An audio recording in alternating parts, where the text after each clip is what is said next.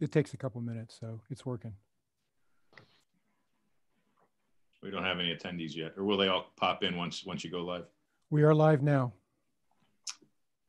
Good evening, virtual Council Rock community, and welcome to our virtual special meeting of the Board of School Directors. Mr. Salomon, can you please lead us in the Pledge of Allegiance?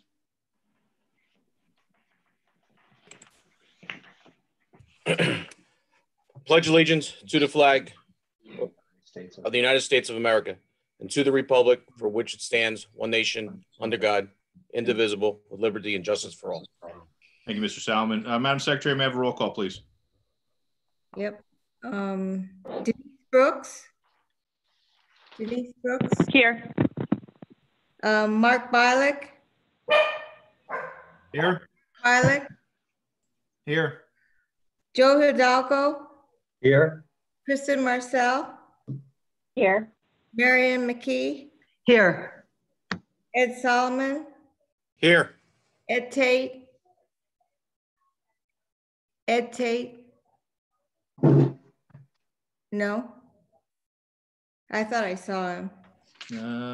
He's here. It appears he's having issues with his audio at the moment. Okay. Andy Block. I'm here. Mike Thorwart. Here. Okay. Everyone's here. Okay, great. Mr. Cox, solicitor's report, please.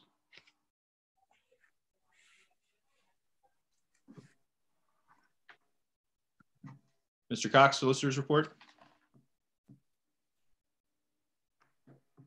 He appears to be frozen. Mr. Cox, it looks like you're on mute. More than that, I think he appears to be frozen. Can you hear me? Yes, Ed, we can hear you. Let's give him a second. Looks like he popped off. See if he pops back on. I will make note here that the next section of our agenda is for public comment. There was no public comment specific to the item on the agenda for the special meeting. We did receive public comment on some of the other topics that we have, and those comments will be read in the joint committee meeting relative to or following the discussions on those topics. We have Mr. Cox back by chance. I do know that he had nothing to report other than to reiterate that the board had an executive session on Friday, April 24th with the topic of collective bargaining. So without Mr. Cox, why don't we move forward to our item for approval. Ms. Marcel, if you could please read the motion. I move to approve the proposed final 2020-2021 general fund budget on the form PDE 2028 and direct the administration to make the proposed final budget available for public inspection. Second. Is that a second, Mr. Bialik? Yes, that's a second. Excellent, thank you. And just as a reminder to everybody, this for the most part is a purely procedural vote and does not make any commitments around our budget process. We still have a month or so left. Mr. Stone, would you like to make any comment, or Dr. Frazier? I will, please, Mr. Block, and thank you for noting that this is just simply a required approval in the Act 1 process. I'll point out just some pertinent information about the proposed final budget. The proposed final budget shows a deficit of just under $6 million and reflects the work that we will be reviewing at the Finance Committee after this special meeting. It also assumes a 3.1% real estate tax increase, which was the same assumption that was used in the preliminary budget that was put forth in January. So there's obviously still work to do. And as Mr. Block noted, this is not a final budget. It's simply the next step in the required Act 1 process.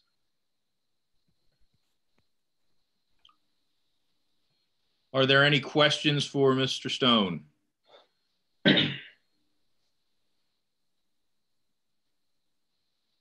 Hearing no questions, Madam Secretary, if I can have a roll call vote, please. Okay. Mark Bialik? Yes. Ed Tate? Yes. Mike Thorwart? Yes. Denise Brooks? Yes. Marianne McKee? Yes. Joe Hidalgo? Yes. Kristen Marcel, Yes. Ed Solomon, Yes. Andy Block. Yes, motion passes 9-0. And that concludes the agenda for our special meeting. Are there any board comment before I close the meeting? Mr. Block, if I could just add a note of addition to this evening's action, that the final budget approval, we are targeting our June board meeting, which I believe is June the 18th. So just so anyone tuning in has an understanding that we do have about 5 or 6 weeks left in this budget process. And prior to that, is there another virtual public meeting? There should be, correct? There will be. There will actually be 2. So we'll have our May 21st meeting, which will be a board business meeting. And then I'm not sure what the first Thursday is there in June, but we will have another joint committee meeting just like this one, the first Thursday in June. Thank you, Dr. Frazier. See, Dr. Thorwart's hand is up. Yeah, I just want to note, because we've got a lot of attendees out there, that there's another meeting immediately after this. This was a special meeting, so stay tuned. We're not done. That just went too fast, and I don't want people to be misled here. We're finished. Thank you, Dr. Thorwart. You just stole my thunder. I have a question. Yep. Did we talk about public comment or no? I apologize if I missed that. Yes, we took public comment throughout the day and prior. We have public comment that's set up by topic. There was nothing pertaining to the special meeting of the board and the budget. All of the public comment that we received will be read following the discussion in the committee meeting, consistent with what we did at the last joint committee meeting. Okay, I just wanted to make sure we weren't missing it. Yep, no, not at all. They're all there. Okay, with that, Dr. Frazier, any more board comment? Hearing none, we will officially close the special meeting and we'll open our joint committee meeting. And Dr. Frazier, I'll turn that over to you to facilitate.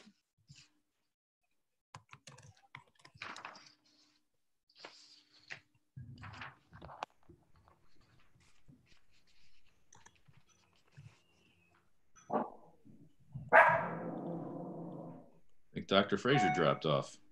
His mic is muted. Okay. There we go. I was talking. You just weren't hearing. All right. Good evening to everyone here once again. Certainly hope that all of you are healthy and well, and we thank you for tuning in this evening. I want to first give a shout out to our amazing faculty and staff here in Council Rock during what is this week's Teacher Appreciation Week. I would just tell you that I continue to be humbled and impressed not only with the quality of their work, but also with their commitment to their craft, and most importantly, by their commitment to our students. If you haven't had a chance to thank a CR teacher or staff member lately, I encourage you to perhaps find that opportunity to do so. We have so many who are so deserving, and I know that I'm thankful, and once again, I extend my personal gratitude to them. Now, as far as this evening goes, we have a number of important topics for committee discussion. As many of you know, we've been working to ensure that we celebrate the class of 2020 with class, grace, and dignity that they have earned and that they deserve after these 4 years of a Council Rock High School experience and after the entirety of their 13 years going back to the very first days of school in kindergarten. Mr. Sanko, Ms. McCarthy, and Mr. Funk will all talk this evening about the work and thinking that's been done to date and planning to rightfully celebrate this class of students and soon to be Council Rock alumni that comprise the class of 2020. Also this evening, Mr. Taylor will discuss an RFP that we recently put out for our custodial services. We're looking for some improvements relative to some of the past levels of service, and this is part of what prompted us to seek these additional proposals. And as many of you know, and as we just touched upon, we are certainly in the midst of a challenging budget situation. And that's true not just for the upcoming school year, whose budget we're currently working on, and again, will look to pass on June 18th. But undoubtedly, this challenging situation will be true for subsequent years as well. So this evening, Mr. Stone will bring us all up to speed on current projections in this volatile economy, and we'll also present over $3 million in budgetary reductions that we've been working to identify over the past several weeks. You will hear this evening from various cabinet members on the call about these reductions. And to start us off this evening, Dr. Elliott is going to provide an overview of some instructional materials that we've been planning to introduce in the fall for the upcoming school year. Now, we're presenting these resources this evening in the event that we are able to include these instructional resources in the 2020-21 budget, while recognizing that we not yet whether we can afford to do so. The one situation certainly that we want to avoid here is being ultimately able to fund them and then not having previously reviewed them at a board committee meeting. So that is what will happen now. And without further ado, Dr. Elliott, the floor is yours. Thank you, Dr. Fraser, and good evening, board members. Give me a second while I share my screen.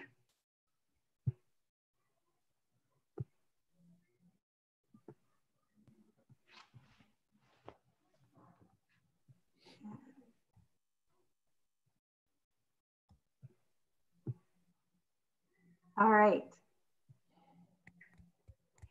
So this evening, I'm going to start first with our Education Committee agenda with our textbook approvals, and then we'll turn it over to Andy Sanko to talk about celebrating the class of 2020.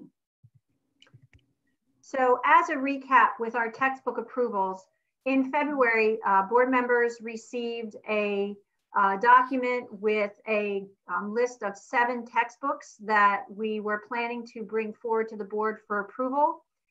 Those resources were also on display in Historic Classroom 1 in Chancellor Center for folks to review. As per our normal practice, that we put the textbooks on display for review and provide information a month in advance of the meeting where we will be asking for approval.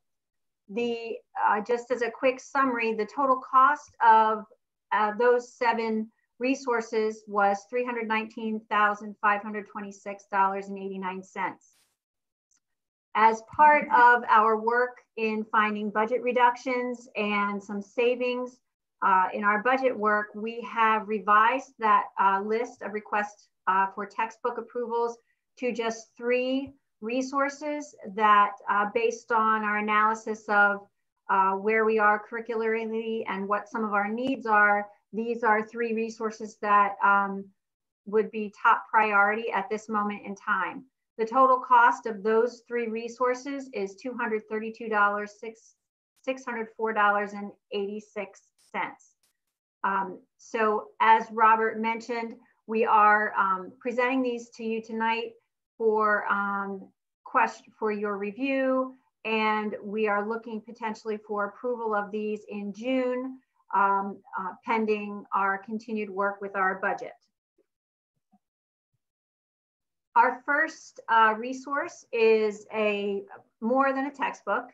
It is for our 7th and 8th grade reading classes, all of our reading classes in 7th and 8th grade. And this is a new comprehensive resource to support reading instruction in the middle school. It is called Into Literature.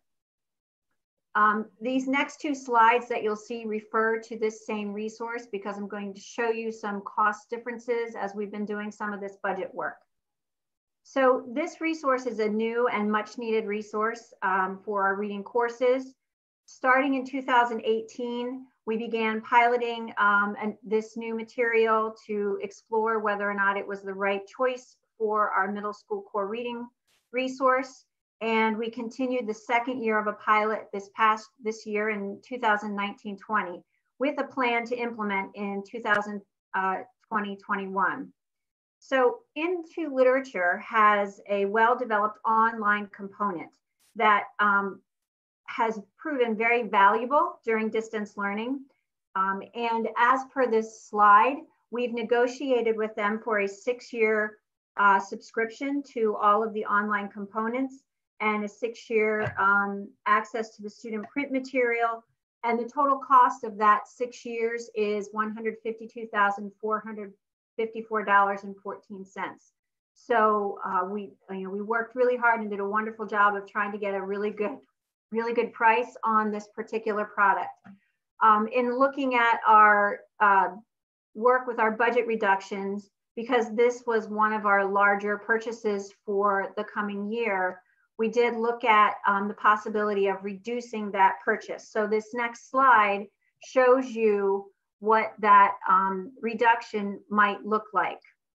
So what you see here in the table on this slide is a comparison of the cost we currently have for the 6-year package.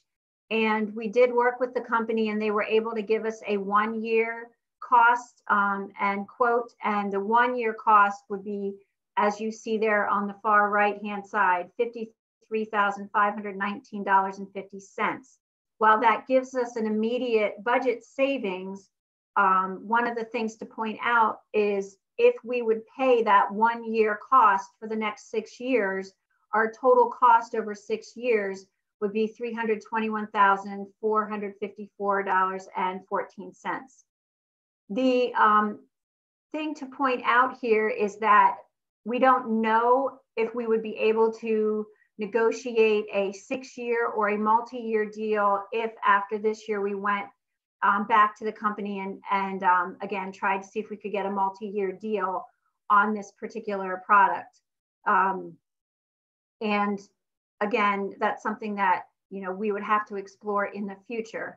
But this just gives the board a sense of what the cost would be and the savings if we were to stick with the 6-year package that we have now versus going with a 1-year package and then having to pay that over time for the same product and the same services that we're getting.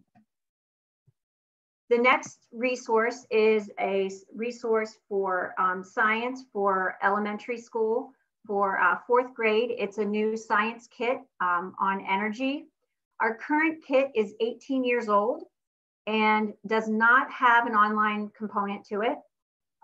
Additionally, we can no longer get the replacement parts for the current kit that we have. They're being discontinued. This new kit includes ebooks, online teaching slides, and online lessons and video simulations that can be used if we would be returning to some form of distance learning next year. This new kit has the capability to support that. The kit also provides a database of science and engineering careers and many STEM activities. We have piloted this kit for 2 years and would have to pay for the pilot if we continue without purchasing the kit. And the final textbook that we have is for German 3 and German 3 honors. It's called Deutsch Aktuell. And this particular resource is part of our work with our world language curriculum in updating it over time. If you remember from last year, we updated German 1 and 2. So this is the next update in the series. This also comes with an online component, and we are getting a 6-year subscription with that online component as well. And the online component includes many resources that would help with any distance learning, including audio selections by native speakers, videos, immediate feedback on the auto-graded practice activities that are included, and the ability to annotate and take notes online. As Dr. Fraser mentioned at the start of this committee meeting, we are not seeking board approval of these textbooks at the May meeting because we understand that we need to continue doing some of the budget work that we need to do. But these 3 resources are top priorities of the 7 that we had originally planned to bring to the board. But again, we will fall with the budget whether or not we will continue to move forward with bringing these for approval to the board. At this time, are there any questions about the resources before we move on to the next agenda item? And Ed, I'll turn that over to you. No, just appreciate you. Sorry. Thank you, Dr. Elliott. Board members, questions? None? Mary Ann has her hand up. Yes, it's Marianne. Just a quick question. For the 7th and 8th grade literature materials, how old are the materials that these would be replacing? Marianne, I'll have to get that answer for you. I don't have that information in front of me. I know that one of the challenges that we had at the middle level was we felt that we did not have a good comprehensive program to be using with our students. And this was our work at trying to find a comprehensive program that actually would be better for students than what we were using. Okay, thank you. All right, Andy Block. Thank you, Mr. Tate. I just want to tell the administration, appreciate you kind of self-selecting and prioritizing what's most important. It would be interesting as we go through the budget process, you know, if you really feel strongly there's some other things that you didn't bring forward. You know, when you look at the academic budget, that's kind of the last place that we want to go. So as we get through the budget process, if there are things that you feel that you didn't present that you feel we really should take a look at, let's make sure that we do have that conversation through the process. But thanks for prioritizing. Certainly. Joe Hidalgo. Thank you. Thank you, Dr. Elliott. I just wanted to double check. All these books have the 6-year subscription, or did the 4th grade science also have a 6-year online subscription? The 4th grade kit is a little bit different. It's not so much a subscription as just the online activities are available. So it's not quite the same as what the textbooks typically are. Okay, well, I'm very happy that you're focusing on the online subscriptions with all future purchases. I think that's great. So thank you for your work. Thank you. Thank you, Dr. Elliott. The next item on the agenda is high school graduations and celebrating the class of 2020. Mr. Senko. Thank you, Mr. Tate. Good evening. First, to the class of 2020. This global pandemic has interrupted and disrupted so many things in your world. Anyone who's not a member of the class of 2020 could never fully understand your disappointment and devastation. However, everyone is keenly aware of the angst, emotion, and uncertainty that this pandemic has caused, particularly as we all work together to recognize you as you ascend up upon this milestone. Your senior class leadership is to be commended. Recently, Dr. Frazier and I had the opportunity to personally meet with student leaders. They demonstrated courage, grit, and resilience while articulately advocating on behalf of the class of 2020. Class of 2020, you are well represented. Good evening, board and cabinet. As we speak about celebrating and honoring the class of 2020, our starting point has been and has to be the health, safety, and well-being of students, staff, and parents. We are guided by Governor Wolf's stay-at-home order and must follow the process to reopen Pennsylvania. In order to have large group gatherings, we must be in the green phase of the governor's plan.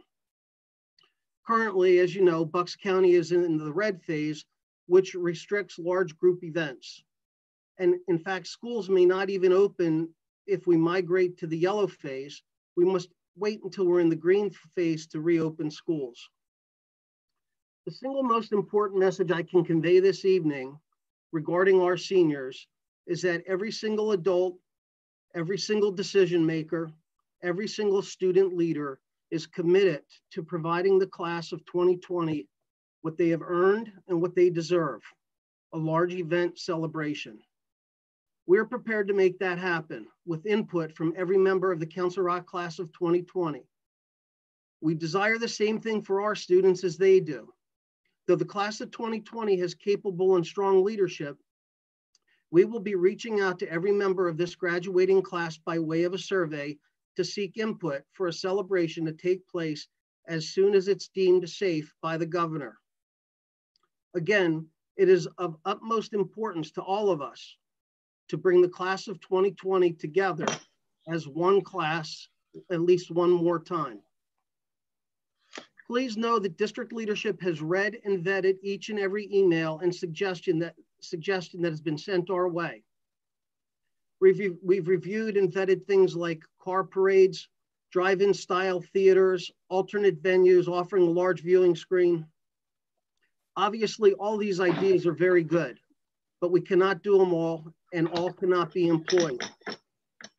Thank you to those of you who have taken time to send emails, share suggestions, offer help, and the folks who made personal telephone calls on behalf of the class of 2020. That includes our students who've also reached out personally. People in this community care deeply about each and every student, and many people have poured hours and hours into this process, investigating each and every suggestion. As a reference point, I offer that we've clearly vetted alternate venues. We've consulted with every Bucks County high school and high schools in neighboring counties. We've attended national graduation webinars that were sponsored by graduation companies so we could learn what other school districts across the country are doing.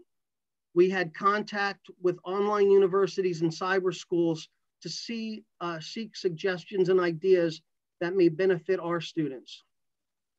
While doing this work, the senior leaders have been meeting regularly with high school administrators to ask questions, offer ideas, and to help creatively problem solve. The consistent and strong message from the students is that they want to be with their friends. They desire to have a large group event, be it a typical graduation ceremony, a class picnic, walk through the halls of their high school, or any combination thereof.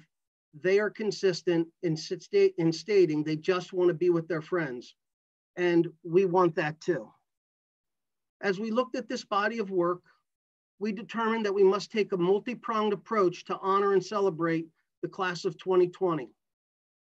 The first prong, as I mentioned earlier, is obvious: the health, safety, and well-being of everybody. The second prong is the conferral of diplomas. It is our strong belief that it is important to recognize the class of 2020 by conferring diplomas on June 15th. This represents a major milestone for each senior, and it marks the completion of 13 years of dedication and hard work, including the last 4 years of the comprehensive high school experience. We are all keenly aware that nothing we do or that can be done at this moment will replace the traditional graduation that occurs under normal circumstances. The third prong in our approach is honoring seniors with a large event gathering. The challenge in the moment is the when, and that is predicated by the governor's order. It is important to know and understand that the virtual graduation is not in place of, but rather in addition to, a time that the class of 2020, their family and friends can all safely gather and celebrate. Please let me say that again.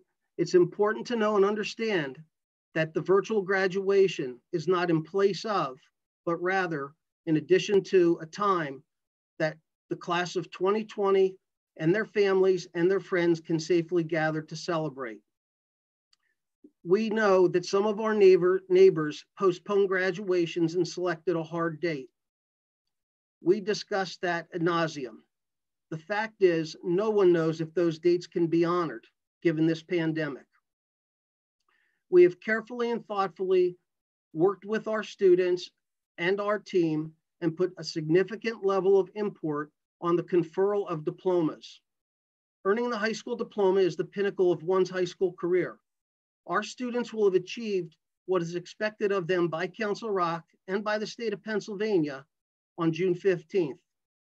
In simple terms, we do not want our students beginning a career, starting a military experience, or heading off to college without their diploma. They've earned it. We have some work that has been done in preparation of this began the day after Governor Wolf announced the April 30th stay-at-home order was extended to May 8th. Since then, we have worked with a professional videographer so that we can ensure that we have a crisp, clean, professionally done online graduation ceremony for our seniors. The virtual graduation will contain all the same ingredients of a typical graduation, minus all of us being able to be there in person.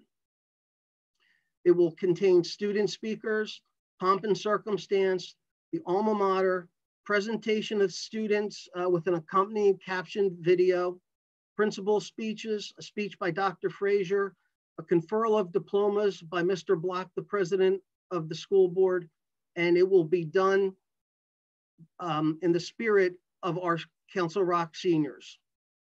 We will follow that same method and model with regard to the virtual awards recognition. Once again, we will not be able to put everybody into the auditorium and acknowledge and recognize our distinguished scholars and our scholarship winners. But we will put together a similar presentation working with a professional videographer to make that happen. Each high school will hang a plaque with a panoramic photo honoring and recognizing this class of 2020 and the turbulent times everyone is experiencing. Each of our students, when they enter high school in 9th grade, they begin raising money, and that money that they raise follows them until their senior year. That money is dedicated to their class. Each year, every single dollar, every single dime of that money is spent on the senior class. The way that that money is spent on the senior class is by way of offsetting the cost of things like caps and gowns and yearbooks. This year, all of that money, even though students aren't in school, will be poured back into our seniors to help offset the cost of yearbooks and caps and gowns. The difference this year is the district is going to reimburse and waive the dues for every single senior. We have worked on communicating with seniors and families about picking up caps and gowns and cords and awards. Much like the diploma, it's very important that you have your caps, your gowns, your cords, and your awards. That will come directly from your high school principal. Prior to distribution of the caps and gowns, a system will be implemented allowing seniors to properly return Chromebooks, musical instruments, textbooks, athletic uniforms, and the like. Class of 2020, for those of you listening, you should be on the lookout for a special video message being pushed out next week. It's also important to note that we appreciate the privilege to partner with the Council Rock Education Foundation as we are going to purchase a lawn sign for each senior. Volunteers will personally deliver the lawn signs to the homes of the seniors and plant them in your yard in late May or early June. We've been working on plans to bring the class of 2020 together as soon as we can. We have planned as far out as Thanksgiving break of next year. As we know, if things balance out, many of you will be away, and we will want to plan something where we could have all students return and participate in the celebration activity. June 15th is your graduation day. It's the graduation day for our seniors. On June 15th, all seniors will be invited to drive through their high school campus to be celebrated by the current and former teachers. Of course, social distancing guidelines will apply. Specific details will be forthcoming because we have some other things that we have to finalize the plans on. We'll ask each family that only one car per family be permitted at each high school, that everyone follows the social distancing guidelines so we can ensure the health and safety of everyone. We would ask that seniors, you wear your cap and gown as you drive through the school parking lot on June 15th. We have not determined a time yet. And yes, seniors, you will want to decorate your car with parent permission, of course, for June 15th. If something happens with regard to the weather and the weather does not cooperate, please plan for June 17th. That is our rain date. Though more will evolve with regard to celebrating the class of 2020, I cannot overstate the level of commitment by the high school administrators and the student leaders. This work is challenging. this work is less than perfect. What is perfect is the manner in which the students, parents, and the Council Rock team have come together to do our very best to take care of all of our students. Thank you. Mr. Tate, I cannot see those who raised their hands, so if you wouldn't mind facilitating. I will. Thank you very much, Mr. Senko. That was a very thorough presentation, and you're to be commended for the hard work you do with your colleagues and with the students. It's great to see how the plan evolved with student input. So we'll open the floor to comments and questions from board members. I'm scrolling, not seeing any yet. In the interim here, Mr. Tate, Dr. Frazier, I want to remind the board. I want to remind the board that we also have Ms. McCarthy and Mr. Funk with us this evening, so they'll be able to help answer any questions or provide insights, clarification, and most importantly, I do want to echo what Mr. Sanko just shared, respective to our class of 2020 senior government officials. The call that I was part of today, which is only one of many, many calls that the principals and other folks from the schools have been having with them, was just so impressive. I was just blown away, really impressed with every single one of them from just an attitudinal standpoint, keeping their spirits high, advocating for the class of 2020, doing so in a really respectful manner, showing just a tremendous amount of maturity around understanding the limitations that unfortunately we're faced with. And yet, we all have committed to working from a place of yes. Let's enter into every suggestion with attempting to find that yes. I've heard Mr. Sanko say that several times over the past several weeks, and these students have really just found such a nice balance. I know I wasn't that mature when I was graduating from high school, and just our community should know that, parents should know that. Very, very impressive, and cannot possibly thank them enough for all their inputs, all their ideas, all their feedback, and just the sense of partnership that we've really enjoyed with them. Thank you, Dr. Fraser. I think it's essential that we repeat the fact that the district is committed to a senior gathering when restrictions are lifted. So let me throw a question out of left field to Ms. McCarthy or Mr. Funk. Who is going to be planning the senior gathering for when the restrictions are lifted? So, Mr. Tate, our thought at this time would be to actually survey our students and their families regarding what type of gathering they would prefer.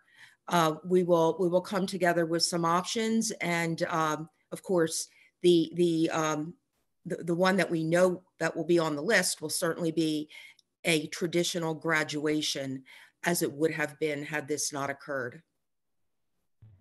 I would just add, Mr. Tate, that I suspect the folks who would facilitate the planning and the execution of the event would be the same ones that would typically do so: senior advisors, administration, and the students themselves.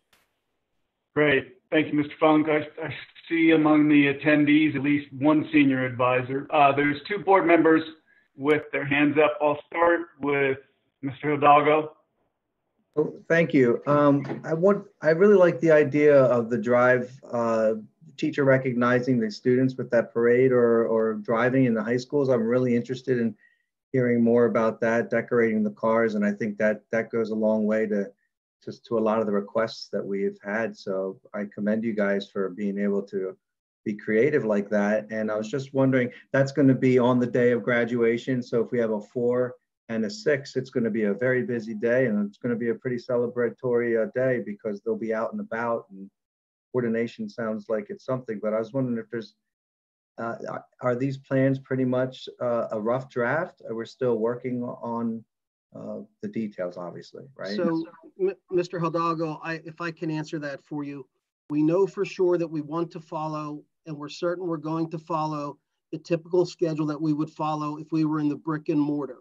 So at 4 o'clock on June 15th, we will air the virtual Council Rock North graduation, both on Council Rock TV, as well as stream it on the YouTube channel.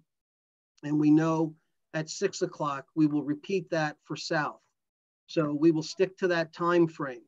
So sometime throughout the course of that day, we will be inviting students on the 15th and their families in one car, one decorated car, to drive through the parking lot and be recognized by current and former staff and teachers. Okay. So, Mr. Hidalgo, we are very much in the planning stage right now. Generally speaking, we are thinking in terms of various stations that students will travel to, one to the other, and hoping to even involve maybe some of the community. Thank you. Thank you. I appreciate it. Good. Thank you, Mr. McCarthy. Thank you. Mr. Sanko, is anyone else wanting to ask a question or comment? We've received a lot of emails over the past few weeks, and I can assure you from individual conversations with other board members that we are all reading those emails, and they're being read by our administrators as well. And the input that we've gotten and the questions have really shaped this thing. Mr. Block, you have the floor. Thank you, Mr. Tate. We've certainly all gotten a ton of feedback from the community. And before I share my thoughts on there, I do want to note that there's at least one hand jumping up and down in the attendee list. And I'm sorry that we're not going to be able to engage in this particular venue, unfortunately, due to the fact that in previous meetings, we've had some inappropriate content shared that this is the only way we can control that. So I would tell the 102 folks who are listening, we're hopeful that you have a better understanding of our process. If there are still questions or comments, please share those with Mr. Sanko, Ms. McCarthy, Mr. Funk, Dr. Frazier, and feel free to copy the board. The administrative team is working hard to come up with an outcome that meets, like they said, the needs of the students. So, you know, from my standpoint, as they said, we've got to be compliant with state guidelines. Safety is our priority, and we've got to have student involvement. And I'm thrilled to hear that we're doing those things and we're pushing those guidelines to be able to do this drive-through on the 15th. I know a student parade was something that there's a lot of energy around the community for. I know there's a lot of energy to want to do more than the campuses, but there's a great TikTok video circulating in our community that is really emotional and will give you a feel for what I believe we're trying to accomplish. And we can get a pretty good route across both those high schools and have a really solid parade. So I'm pleased that we're able to do that on that timeline. And I think that meets a lot of the needs that we've heard from the community. From my standpoint, I've heard that the students really have a desire to say goodbye. You know, school ended on March 12th, and they didn't know if they were coming back or not, and they didn't. So they haven't had a chance in a lot of cases to reconnect, and that's important. So they do want to be together. They want to be near the building.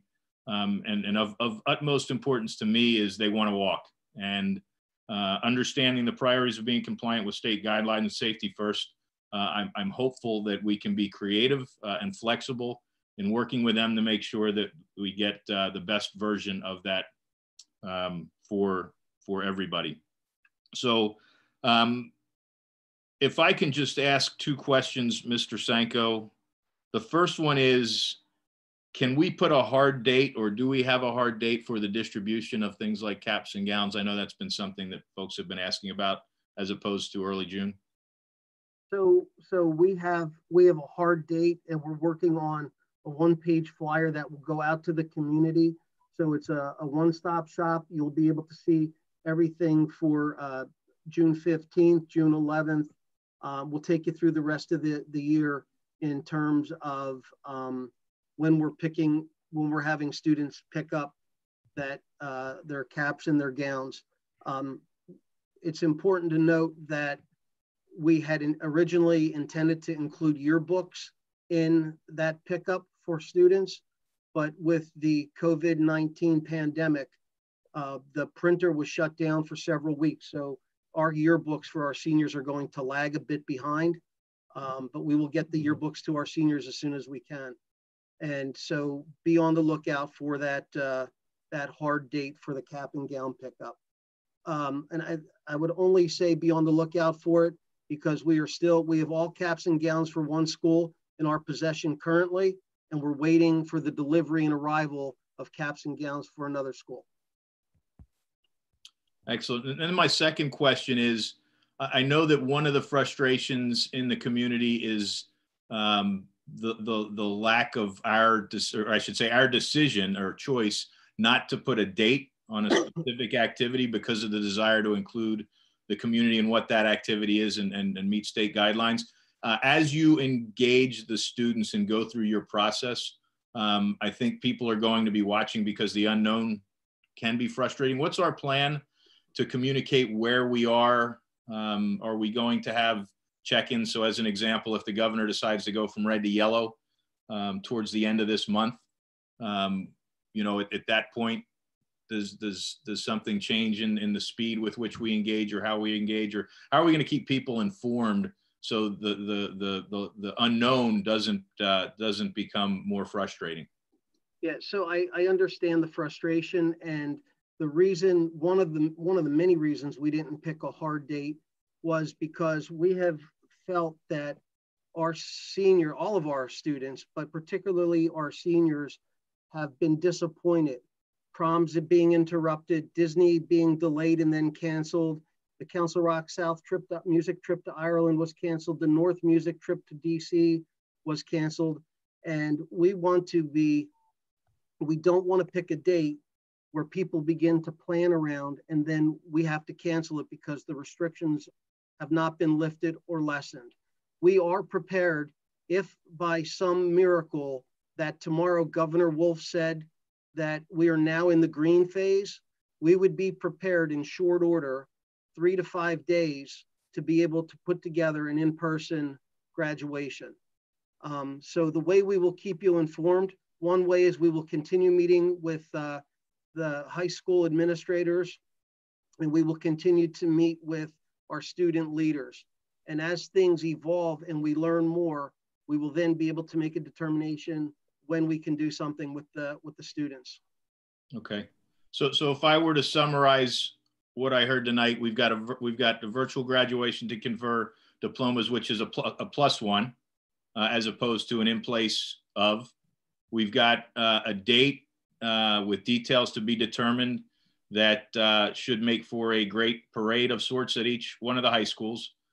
We are completely committed to celebration event or events up to and including a full graduation and or potentially other things based on feedback from the students and their families. And we'll be able to make those commitments as we're able to based on state guidelines. That's correct. Okay, yeah, so like I said, the one thing that I would make sure that we do is communicate, as directly as we can as new information comes, so the entire community can be aware of that. And what I'd say to, again, the 105 folks who are listening, hopefully that gives you a sense for, number one, the work that is going into this, although it might not appear that way from where you sit. Hopefully you understand the commitment of this team of administrators to give our seniors the best experience we possibly can in this really difficult environment. And if you still have questions and or comments, please share those with the administration and the board so they can be aware of those. And hopefully this discussion has created a little bit more visibility. We've got 104 folks on the phone. I would guess just from knowing the names that there's 70 folks specific to the graduation issue. So there's a lot bigger community out there impacted by this, a lot more families. We just need to make sure that we keep everybody engaged and aware of what's going on. But I appreciate Mr. Funk, Ms. McCarthy, Mr. Sanko, the work that I know that you've been doing to make these things possible in the future. Thank you. Thank you, Mr. Black. Thank you also to senior advisors and the students involved in the planning. It's really unprecedented and a challenge. I don't see any other board members wishing to comment or question at this moment. We'll move on to public comment regarding the graduation issue. Ms. I believe we do have some public comment around graduation, yes? Yes, we do. Thank you, Dr. Frazier, Mr. Tate.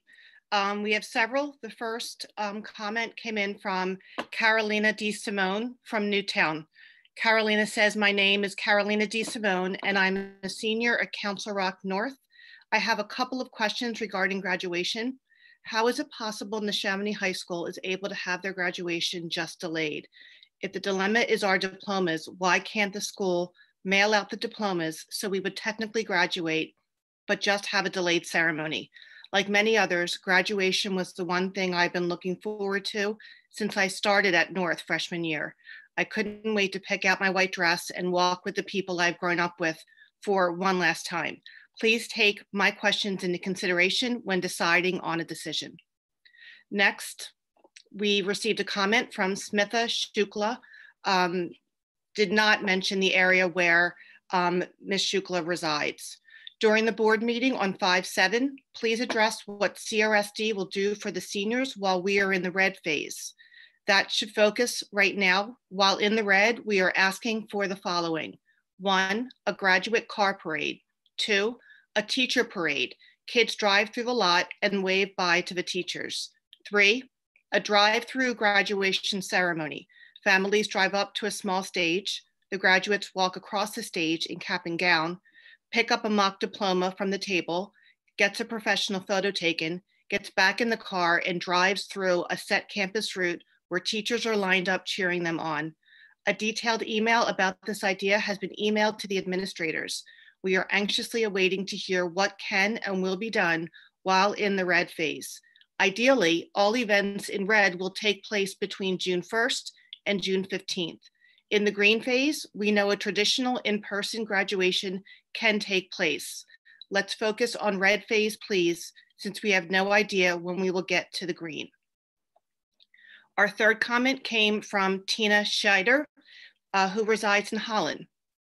And she writes, I am writing to the school board because I have a very depressed senior due to missing out on senior events to the point that we are consulting a therapist. I'm trying to figure out how I can help. Many schools, such as Neshaminy High School, have rescheduled graduation for later in the summer. I realize that Council Rock does not want to do this and are planning a virtual graduation, with something else being planned later.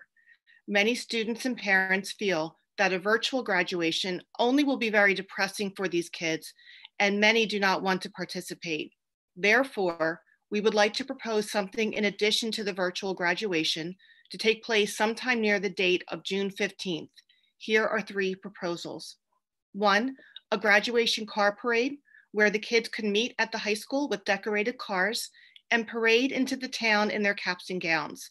We would hope that the police and the fire departments would get involved, as I've seen them already do so for other celebrations in Richboro. If allowable at the time, the district could do some type of send-off at the school with decorations and some staff spread socially distanced to say congratulations and make this a big deal for the kids. They could even remain by their own cars at the parking lot area where the buses usually go and the kids drive by. All students would be socially distanced because they would remain in cars. All staff could remain in their cars. Something similar was just done with the Council Rock lacrosse team. Her second item is to organize an event at another location, such as Shady Brook. Ask if we could use their Festival of Lights route for a car parade. Then at the end, we could all park our cars and there could be a giant movie screen or 2. On the screens, we could play a video montage and then individual photos of each senior portrait as each student is recognized on a loudspeaker as a graduate. This was recently organized by Villa Joseph Marie High School. 3, sometimes before the virtual graduation, each individual graduate will arrive outside of the school in their cap and gown at an assigned time slot with their family to walk across and obtain a diploma. This can be recorded and shown at the virtual graduation ceremony. There has to be a way to get their diplomas anyway. This is currently being done by Upper Perkiomen High School. I realize Council Rock has a large student body, so perhaps separating the kids by last name or elementary school, attendance, etc. would be necessary. Please consider doing something in addition to a virtual ceremony that day or the day before, and thank you for your consideration.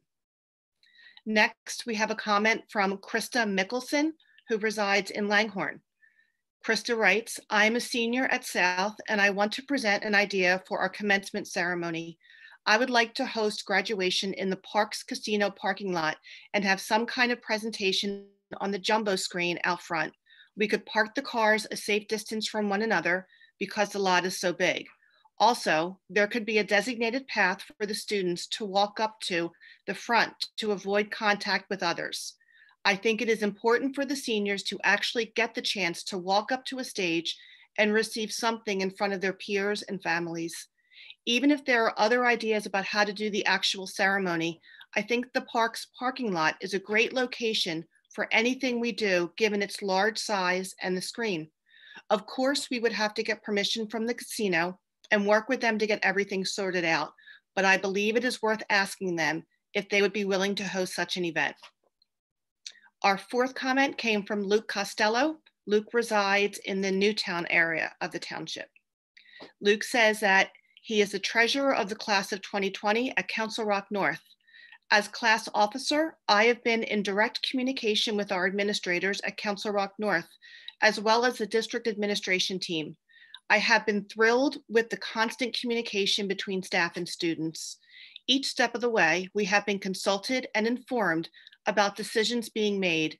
This started with Disney, went through prom, and is now regarding graduation. I know that our administrators have received a lot of comments from the community, as have the board. I am writing this evening to shed some light on the good faith efforts that we are making during these turbulent times. Frankly, I'm happy that I'm not in charge of making any of these final decisions because there is seemingly no right answer. We all want the same thing, to fully honor the hard work and dedication of my classmates the way it has been done. However, our hopes are sadly not aligned with the reality. The reality is this: I left the place that I poured everything into over the past 4 years on March 12th, and I wasn't able to say goodbye. The reality is we cannot go back to the way that it should be for a while. And the reality is we're doing our best, staff, teachers, students, and administrators. From the hours of Zoom calls that I have attended, I am elated to report that Council Rock has and continues to support the class of 2020. When looking at disappointing news, followed by more disappointing news, it is easy to just give up. But Council Rock has not given up, and neither have the students or their representatives. When considering where we are today, know that we are doing everything we can to be at a better place tomorrow. Thank you, Council Rock, for everything. Our next comment comes from Allison Leff, parent of Jordana Leff, who is at the class of 2020, and Allison Leff resides in Upper Makefield. She writes, although myself and many others have shared various ideas in regards to how to honor the seniors at both North and South, I am summarizing the request below, as I know this is the way information is requested prior to board meetings. Seniors and families look forward to being in the green phase as per our governor, at which time a live graduation ceremony will be welcomed. However, in the interim, we want alternative celebrations to be held in the coming weeks, leading up to and including June 15th. Even if our country is in yellow or even still in the red phase, there are many safe alternatives that have been presented as options, including the following: car parade of seniors and families, live option to say goodbye to teachers in some fashion at a distance, live graduation opportunity where students are scheduled over the course of several days to come take photos in caps and gowns at their high school with their immediate family member, with staff, photographers, safely at a distance. Opportunity to view virtual graduation ceremony outdoors at a distance at each elementary school with their peers and families. Our next comment is from Kate Slubowski, who resides in the Churchville area. She writes, "Dear board members, as a parent of a graduating senior from CR South, I kindly ask that you consider a later date in-person graduation ceremony. While we have now been told that diplomas need to be distributed for summer courses, etc., we truly hope that as restrictions are lifted and safe social distancing measures are followed, that the board will consider an outdoor in-person ceremony for these kids. They have lost so much this year. We hope you will consider how much a ceremony would mean to all of them. They've earned this rite of passage." Next, we have a comment from Janice Mickelson, who resides in Langhorne. "I am reaching out to you to share an idea for my daughter, Kristen Mickelson, suggested me to last night. She expressed that she wants to walk and actually get something tangible in her hand on the day of graduation. Krista suggested having graduation in the parking lot of Parks Casino and having the seniors' pictures and names on the jumbo screen. They could definitely practice social distancing as they walk up and receive their diploma. We could have police and fire department presence for support, decorate our cars, and celebrate them on the day of graduation. I know it was mentioned to try and plan something for them at a later date, but honestly, I don't think that will be an option for everyone to attend. I hope you consider her suggestion, and the Parks Casino would also be willing to participate." Next, we have a comment from Janice Steinmetz. She says that she is requesting that this year's graduation ceremony be postponed until a later date, when a more traditional in-person ceremony can be held for the class of 2020. The kids need closure, this kind of closure that comes with a graduation ceremony. The seniors need it, as well as the teachers and faculty members who have worked so hard with and for them over the past 4 years. Put them in a stadium or on one of our spacious fields. Have them wear masks and spread them out 6 feet apart, just them, no parents or guests, just the class of 2020, if that's what it takes. This is not like losing Disney, prom, or a sports season. If this pandemic has taught us anything, it's taught us how little those things matter. This is about closure and moving on. It's about them being able to say goodbye, good luck, and most importantly, thank you. Thank you for the wonderful memories. It is impossible, at least in my opinion, for them to express themselves or get closure from a virtual graduation. Please, as long as it is within state and local regulations, please give them a traditional graduation. And that concludes the comments relative to graduation. Thanks, Ms. O'Grady. And to that last point that was just made there, that is exactly our hope and our intent. As many commenters there just noted, we are at the mercy of the governor's color-coded system, and more to the point, we're at the mercy of this virus in our area. We would love nothing more than, whether it be on June 30th or July 15th or August 15th, to be able to do exactly what you want, and that is to have an in-person graduation ceremony, despite the fact that your actual degree would have been conferred back on June 15th. At this point, we just don't know if that's going to be possible. We certainly hope that it is, and if it is, and via the survey that we do, if it is our students' desire still to have that in-person ceremony, then that is exactly what we'll do. I've heard Mr. Sanko reference several times the very short amount of time that it takes us to ramp up and be ready for an in-person ceremony. In-person ceremonies are not difficult for us. We have a lot of history doing them, and you know, they're more or less on autopilot.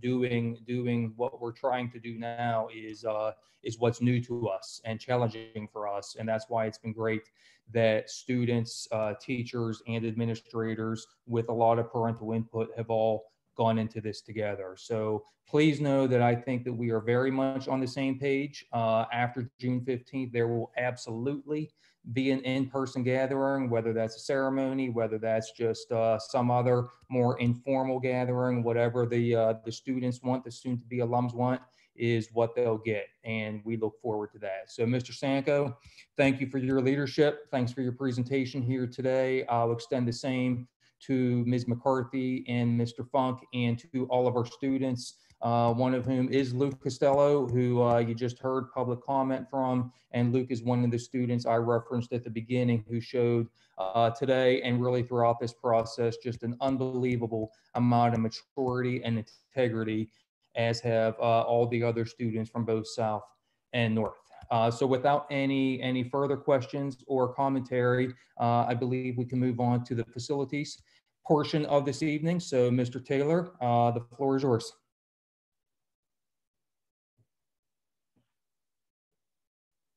Okay, good evening. Thank you. Matt, you can switch to the next page, please. So I'm going to go over some items quickly tonight. I'm just going to give a facilities update, and then I'm going to move on to primarily the custodial RFP process. You can move on, Matt. Thank you. One more. Yeah. So Rolling Hills Elementary School is rolling along. We implemented 2 weeks ago the COVID-19 preventative measures, and we have a very good system in place. The contractors are stacking on site, similar to parent drop-off, and being checked in their cars before they're ultimately parking and coming into the site. We have approximately 60 workers at that site working hard to get this project completed. And we're working on collecting cost and schedule update from the guys on the impact of the stoppage that we had for a short spell, and then getting the wheels turning again as the guys return. So I'll have that for you guys shortly.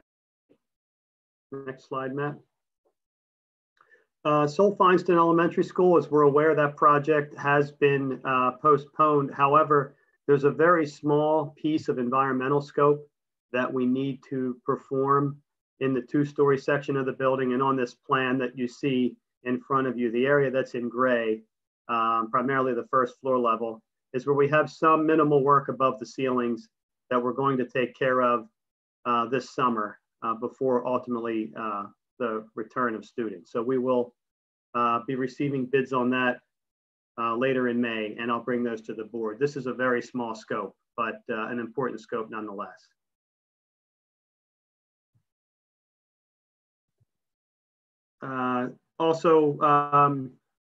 Yeah, these are basically the dates. So you can see the environmental bids are due the day of our next board meeting, and then we would bring those to the board in June for further discussion.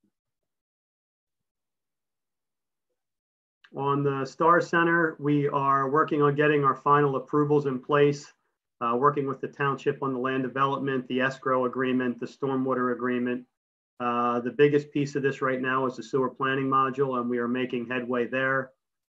We have a notice to proceed in July. However, we are scheduling a pre-construction meeting with the team, hopefully with the Department of Environmental Protection and with the county to discuss a potential earlier start if we can, but certainly an administrative start to get the submittals going, the schedule, and get all the paperwork moving. So things are going well there.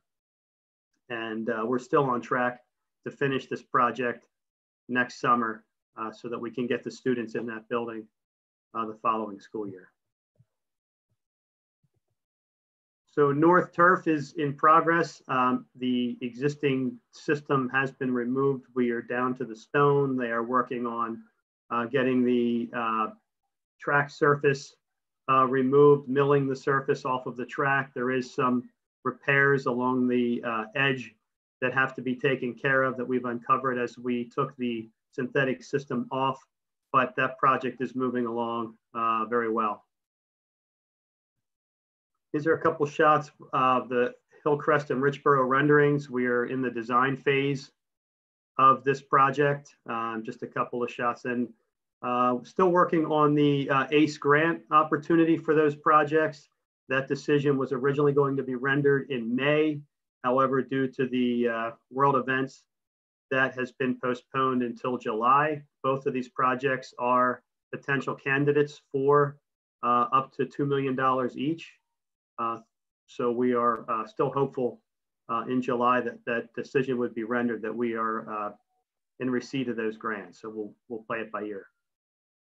And these projects, as we've talked about in the past, the goal would be, if possible, and if monies allow, the Hillcrest Elementary School project in June of 21 and Richboro Elementary School in June of 22, taking advantage of the former Richboro Middle School as a swing school and getting in there sooner than later while the systems are still functioning and we have the opportunity to use it as a swing school. So the last item, and probably the most important tonight for me, is the custodial services RFP. We did receive 5 responses to the RFP. The 5 folks that responded were all at the mandatory pre-proposal meeting.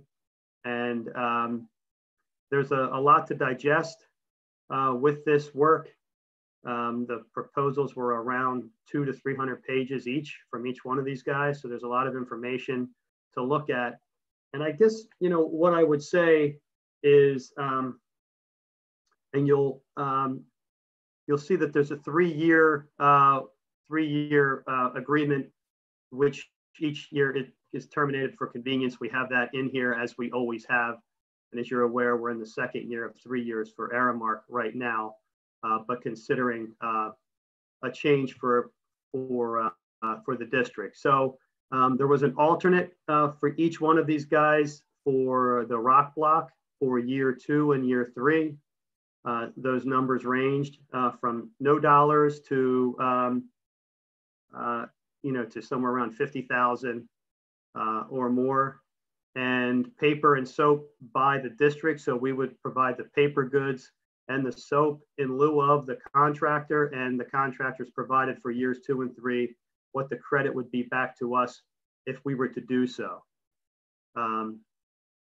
And we would have the opportunity, I know we can't make the decision when we award this contract, hopefully on the 21st, to make a decision on rock block, but I believe through an amendment in the contract, we could reserve our right to honor these numbers should we make that decision later in either case. And I think the vendors would be willing to work with us on that. So if you want to move to the next page, next slide, Matt. The recommendations that I'm making are based a lot on, I've certainly learned a lot since we put this out to bid several years ago and putting this proposal together. Learned a lot from seeing how the services have been administered over the past few years, and certainly before I was with the district, the changes that have been made, the reference checks for these guys. There's budget considerations, which are certainly bigger than ever right now, but at the same time, so is cleaning. Cleaning is probably more important than it's ever been in a building based on the world events. So the ability to manage and disinfect for coronavirus, COVID-19, moving forward is going to be key, and how that's done. The proposed staffing, the organizational structure of the firms, the staff who is proposed to work with us, how they're managing the teams specifically at night, which is important to us. The total proposed full-time equivalents. I will say that right now we have a 68 FTE for the district for cleaning, and I don't believe that that is enough staff. Perhaps it could be, depending on how the staff is managed, who the staff is, what the training is, but I believe there needs to be an uptick in the FTEs regardless. The total proposed annual hours by each one of these companies, and the management tools that they offer. So the considerations and recommendation, the baseline information we have in the budget, and Bill's confirmed this for next year, around, well, it's $2,587,764. So that's what we've had in the budget based upon what was planned to be spent next year. However, we know that we're making a change in either direction. Aramark had requested that the third year of their agreement be modified because they couldn't honor the number that was in the agreement due to the challenges that they were facing to meet APA level 2, which is the level of cleanliness that we desire. APA level 1 being a hospital and APA level 5 being a gas station bathroom, to give you some perspective on the level of cleanliness. So you'll see two recommendations here. The recommendations, first and foremost, ideally, if we had no budget consideration and we weren't dealing with the COVID-19 issues and the challenges of cutting budgets, which Bill's going to be speaking about next, I would strongly encourage the consideration of SSC Compass Group, who Compass Group works under, SSC works under Compass Group, which is an umbrella that also carries Chartwells, who we have on board here. However, their proposed fee is about $388,000 higher than our baseline. Again, references were very strong, a very, very good company. Nothing bad to say. I think ideally they would be a perfect fit for us or any district. And I heard nothing bad about them in any reference call that I made. In saying that, ABM Industries references checked out good. They are about $175,000 higher than our baseline. So either one of these will be an impact to our budget, and Bill and I and Robert will certainly work together with this budget to carve it out to make this work. Certainly this is year one.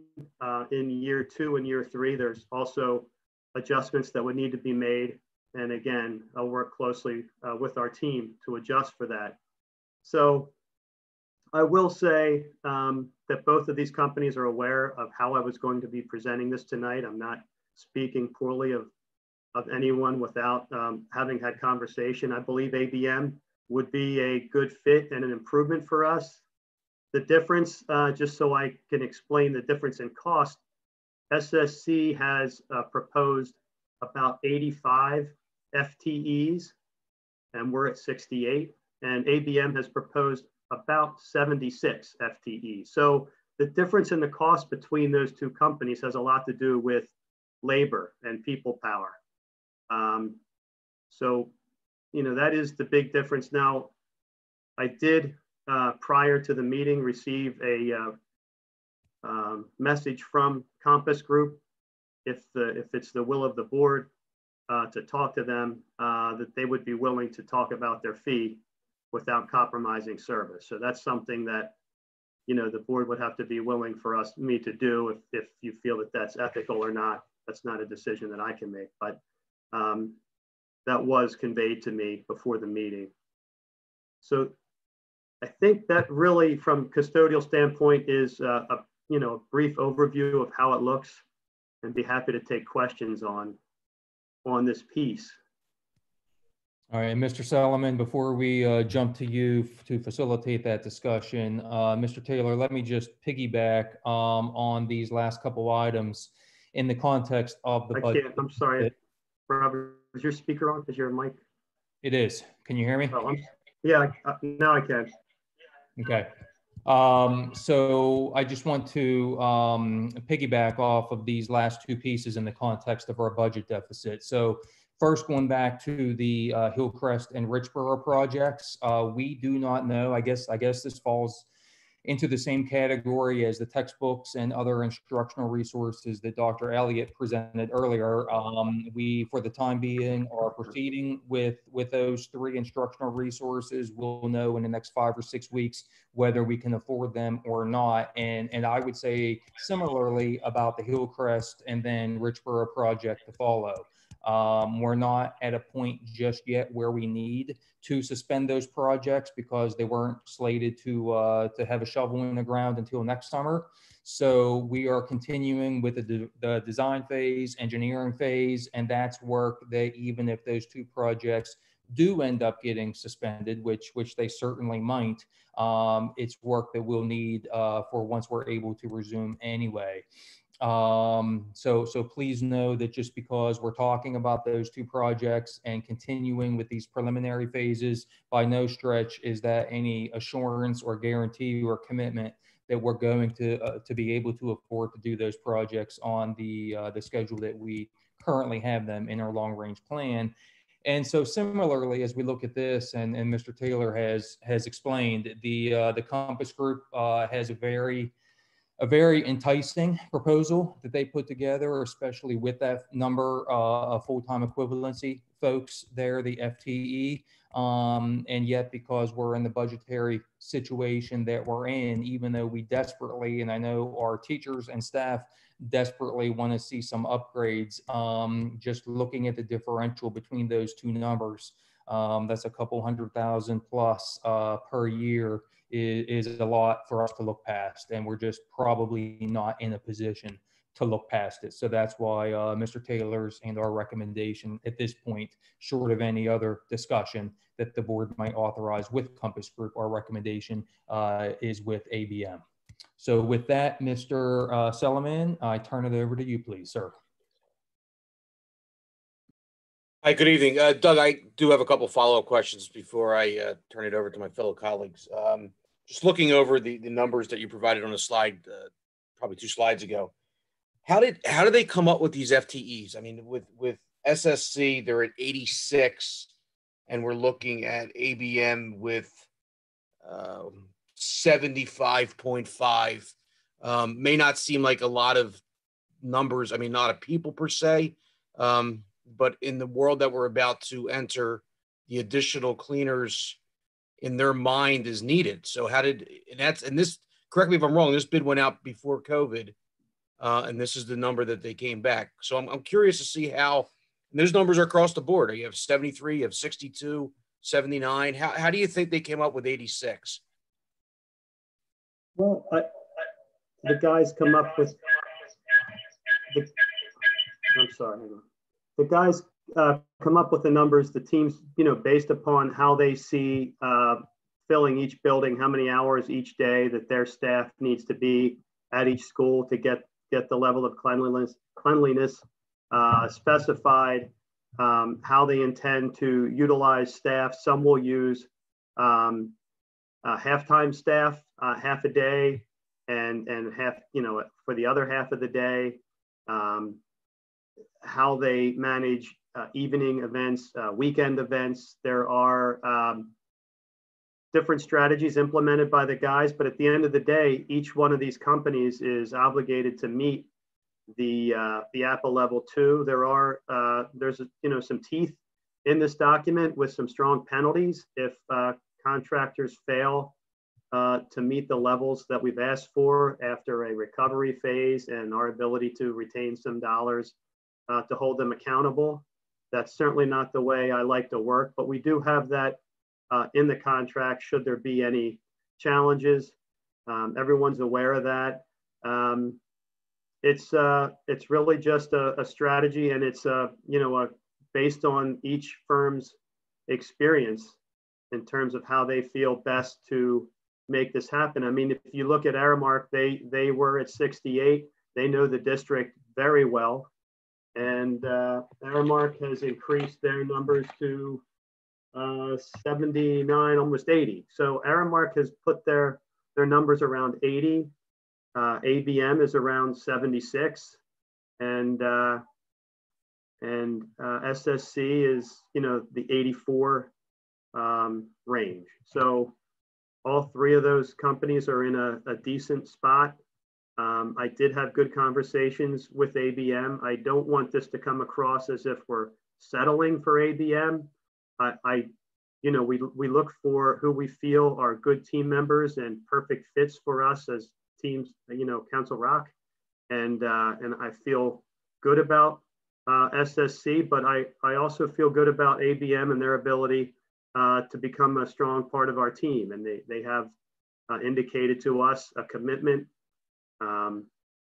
The person they're proposing to manage this project is actually a parent in the district. They've just registered children for school. They're moving into the district. So they're definitely going to have some skin in the game as a parent in the district, and also someone managing this program on behalf of that company. Again, it really just comes down to, you know, how they feel from a professional fee standpoint. They can make things work, and some have, you know, different hourly rates and can afford to put more people here than others. And I do feel that either one of the companies that are being proposed do have higher hourly rates than are currently being paid, which hopefully brings in some folks that maybe are a little more eager to and motivated to earn more monies and grow in a company. There's also growth opportunity within each of these companies. So that's really all I can offer on it, Ed. Okay. And I had just one more after that, only because you brought it up during your presentation. You mentioned that SSC is also under the umbrella of Chartwells, I believe you said. And there was some conversation you made about maybe talking to them. Legally, are we allowed to go back and talk about the numbers they provided? How does that work? Well, I guess I believe Rob Cox is on this. Is he in this meeting still? Is he gone at this point? I think he's under participant. Yeah, because you know, again, it's a professional service. It's not a bid, so we have the ability, but there's different feelings that each person may have relative to revisiting something like that. The last thing I would do is revisit and reduce the scope for one person versus what the other scope would be. So if anyone, you know, is talking about dealing with fees, it couldn't be by changing the scope of theirs to, you know, without giving the same opportunity to someone else. It would have to be honoring the same requirements that the contract documents require. But I would have to defer to Rob if he's willing to comment on that. Rob is no longer on the call. Okay. So if there's an interest in that, I could certainly reach out to our, you know, solicitor and ask him if the board wants me to. If not, I respect that as well. Okay, thanks, Doug. I see that Mrs. Marcel has her hand up. Thanks, Mr. Fallon. I would be interested in knowing the answer to that question as well. Obviously, other board members can chime in on that one. But my question, Mr. Taylor, is I was wondering if you could share examples. Obviously, we're familiar with Aramark, but if you could share examples of clients that these other two companies have in terms of the types of accounts, you know, the types of, are they servicing schools or hospitals, or, you know, because obviously cost is really important from my perspective, but I also really want to make sure that we're working with a really solid and strong partner in this area, given the complexities and challenges that we're going to be facing going forward. So if you could share that, I would appreciate it. Thank you. Sure, and I can share some hard copied information with you guys relative to the references, but ABM has Lehigh University. They've been there for 25 years or 20 years. They've been there a long time. School District of Lancaster, which is districts similar to our size, Widener University, and several other universities. I can share that. SSC has probably a more extensive list from what I've seen of school experience, Quakertown Community School District, Garnet Valley, and they have a lot of southern school districts. They're based out of Tennessee, but the representatives that would work for us would be in our area. They do have, you know, representatives in our area, and will relocate local presence if they were awarded the contract. ABM is out of Philadelphia, so they have a more localized office, but they would still be putting someone in our district to manage this contract. But I will share with the board a more extensive list of contacts or client references. Mr. Taylor, I heard you mention my name. This is Rob Cox, but I didn't quite catch the question or the context of it. Yeah, Rob, if I don't want to put you on the spot, so if you want to talk to me tomorrow, that's fine. The question is that as a professional service, if one of the firms wanted to discuss a potential adjustment of fee, is that something that is that could be considered? I think that it probably is, Doug. We need to go over the specs, and we need to talk through the context a bit, but certainly the district has more flexibility where it is evaluating an RFP for professional service than it does on a bid for, school construction or supplies. So potentially that is an option. Okay, thank you. Mrs. Marceau, are you have any more questions? Are you good? Thank you. Okay. All right. I also see Dr. Thorwart, your hands up as well. Mike? Yes, it is. I just wanted to, I want to reiterate and confirm with Doug that I heard it. As we move forward here, we need these schools to be clean. If nothing else, these past couple of months have demonstrated that. So if we're unhappy, I just wanted to make sure I heard correctly. We can back out of this contract with limited notice. Is that right, Doug? We do have the ability to back out of a contract. Normally, we don't back out, within months of awarding, but I think that we have that ability to do so.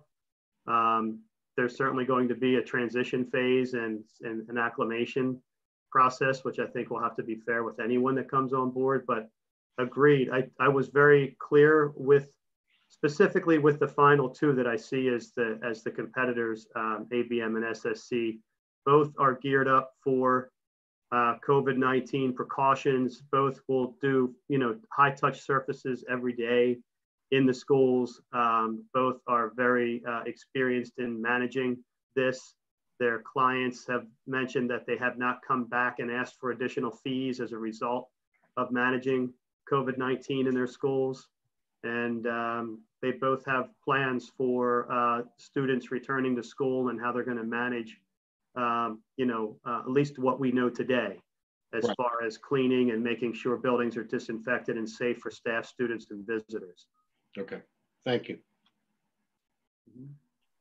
Yeah, and Mike, and to your point, that's why I was asking about the difference in the full-time equivalents with SSC offering that, a couple more bodies, but every extra body will help do the job that they're being paid to do. So it's a lot more high touch surfaces then. Yes.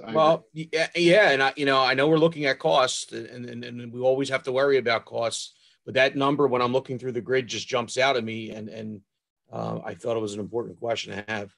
I see Mrs. Brooks, your hands is up. Please join us. Just a question, and apologies if I missed it. Do we have to vote on this in May?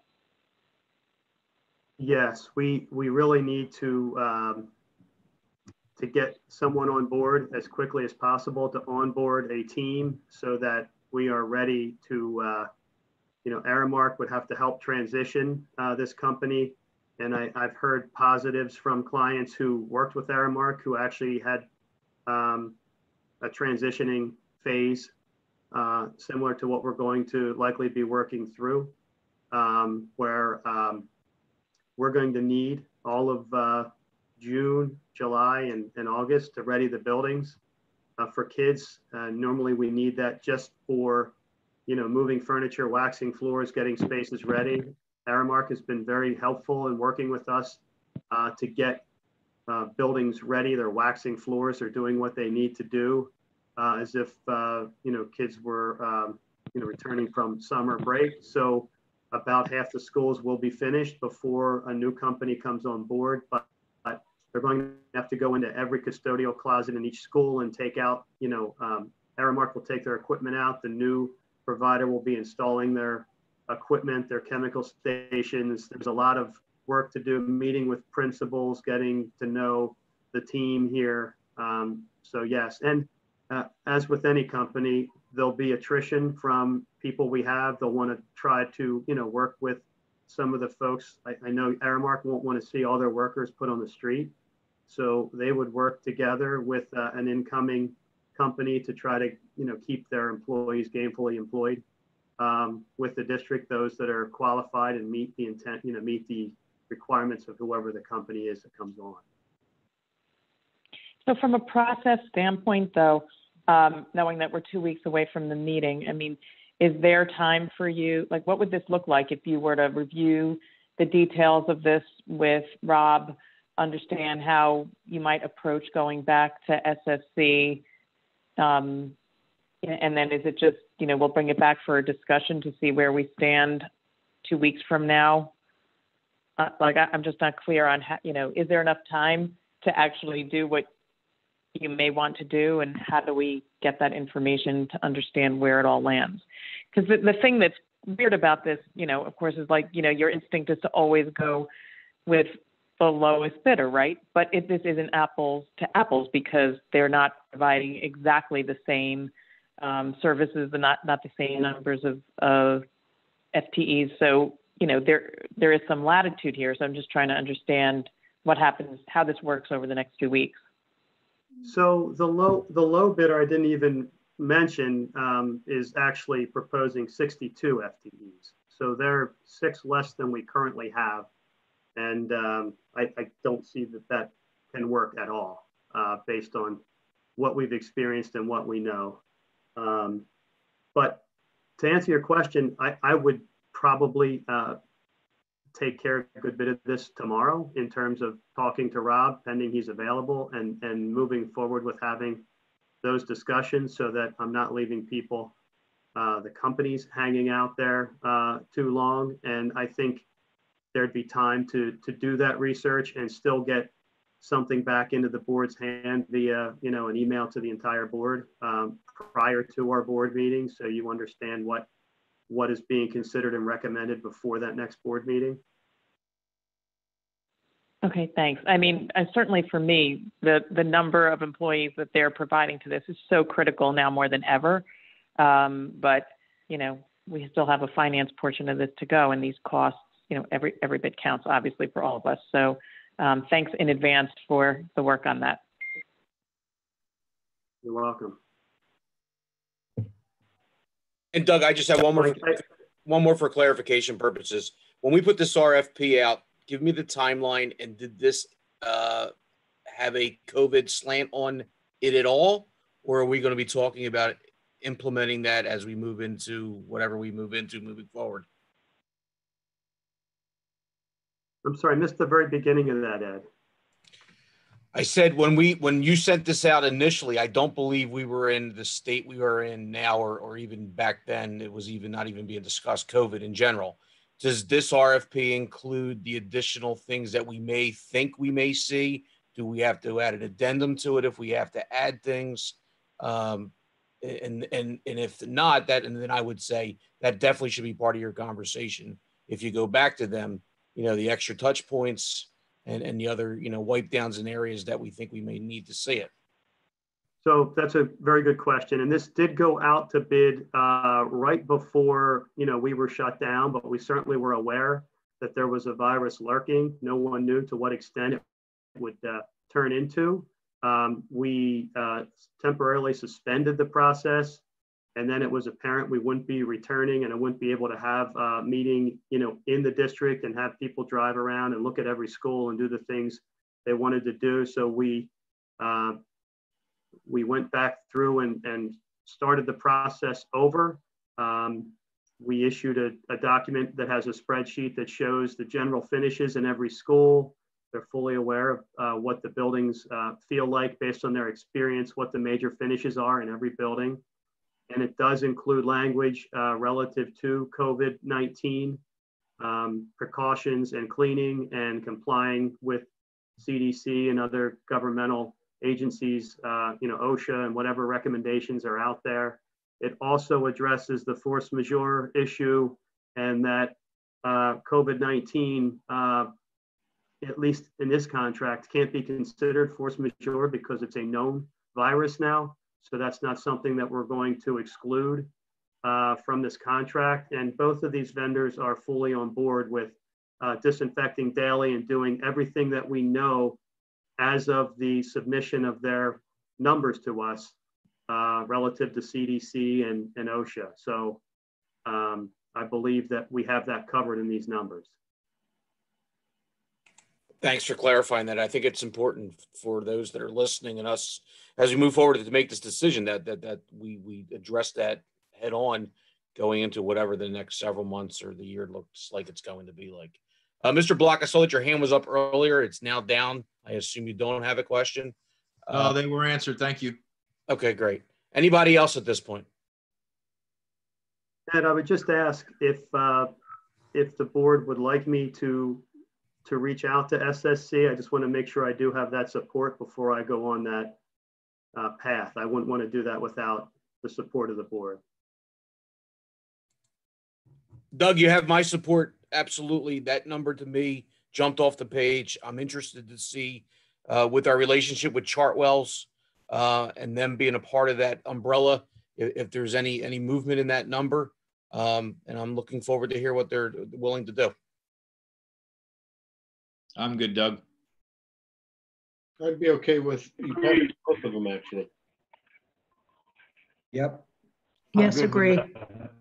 Okay. Thank you, guys. I'm I in. appreciate that. Thank you. Yeah, I'm in. All right, fantastic. Thanks, Mr. Taylor. Thanks, Mr. Solomon. Ms. O'Grady, do we have any public comment on facilities? I'm sorry, Robert. I have one more item. I'm sorry. I'm sorry. It's okay. Just go. So I will bring to you on the 21st what's recommended, but there will be information shared with the board prior to this meeting. And one more slide. The KVK extension will also be on the next on the board agenda. We have realized the benefits of that agreement from 2015 to 2020. That is set to expire. I've worked with Rob. I've worked with KVK relative to discussions on extending this under the same terms. Everyone seems to feel that that is a good for both parties. It would provide us with another 5 years of conditioned storage space of 8,000 square feet that we share over in Warminster. They would continue to partner with the Education Foundation, and we would, share these benefits through 2025.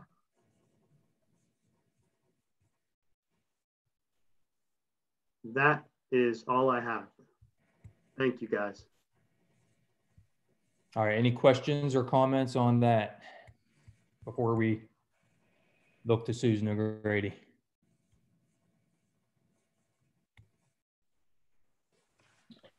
All right, thanks, Mr. Taylor. Sorry for cutting you off. No, I'm sorry, thank you. All right, Ms. O'Grady, do we have any public comment on facilities for this evening? We do. The first is from Christine Crocker. Christine resides in the Holland area. And she writes, "Thank you for reading and listening to the comments sent in by the CR families during the last meeting. Based on what I heard at the last meeting, I had some additional comments. Andy Block was correct in saying the decision is not about North versus South. This is not a North versus South issue. The public comments are trying to address the consistent biased decision-making of the board on how the money from the school budget is used to address the needs of North, not South. The disparity between the two school districts is growing and becoming more evident between the communities. During the meeting, the board stated they were presented with the budget the week before and saw a significant deficit in the finances. Even after seeing the deficit, the board still decided to move forward with not only returfing North, but also resurfacing the track, a new scoreboard, and safety netting at both ends of the field. When the two new middle schools were built, the board made sure Newtown Middle had safe grass field where the students could have home games. This was not done for Holland Middle School. It's been 3 years and the students are still not allowed to practice or play on the new football field due to safety concerns. Therefore, the HMS football team must practice on an old softball field, and once again, they are a guest for every single game. After last month's meeting, my son said, "I'm bummed that I will always be considered the guest when playing for my own school. I wish we could have a home field of our own to play on. I didn't know how to respond because my son will never have the experience of playing a home game while attending Council Rock Middle or high school. Through your decision-making, the board has taught the South students some important lessons. 1, actions speak louder than words. 2, leaders can make biased decisions. 3, people sometimes determine your importance based on things you may be unable to control, such as your zip code. I know the third bullet may sound harsh and you may be shaking your head, but please understand, because of the decisions you have made over time, you have created a disparity between the two districts. You've set the precedent that North students are more important than South students. Each time you make decisions favoring North, this reinforces the message until it has become a reality to the South families. As the students get older, they begin to see this disparity and understand the message that's being delivered along with your decision. The message of disparity was evident in all the emails you've received from the CRSD community at the last meeting. I know these are unprecedented times, and COVID has challenged each of us financially, emotionally, or mentally, etc. I understand the board's decision to suspend all capital projects due to this financial situation. I would like to trust the board that when you say Turfing South is our top priority, once the budget gets better, but the board has shown the South students and families that we are unable to trust you to follow through on your commitments. Our fear is that another project will come up, which always does, and Returfing South will be put to the side again, and we will still be fighting for the turf for years to come. It is crucial the board take actions to reduce the disparity in the school community. Our children feel the impact of your decisions. It must be a priority of the CR South High School as soon as the budget allows. Unfortunately for right now, the South students will continue to remain a guest in their own school district. Our second public comment is from Stuart Mickelberg, who resides in the Richboro area of the township. I have 2 daughters who will both attend Council Rock South High School in the future.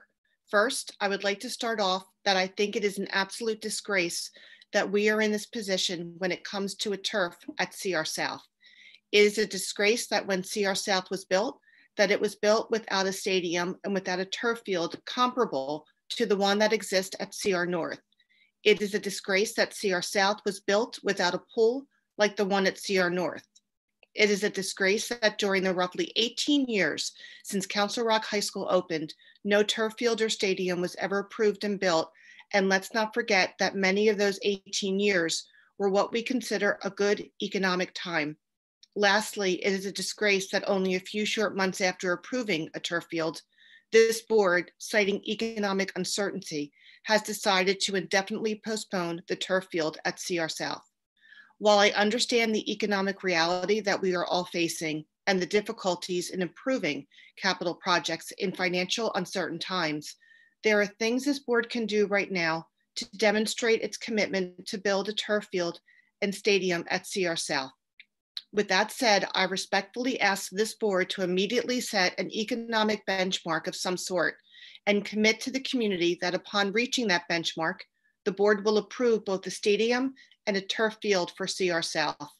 In the meantime, until a full stadium and turf field is built at CR South, immediate measures should be put in place to ensure full and equal access for both CR South students and CR North students to the stadium and turf field at CR North. It should be the policy of the school district that for as long as there are 2 high schools and 1 stadium with turf, that no one high school should have the priority all the time to the facility. It needs to be shared in an equitable manner between the schools. Our third public comment comes from Aiden Guest, CR South class of 2021.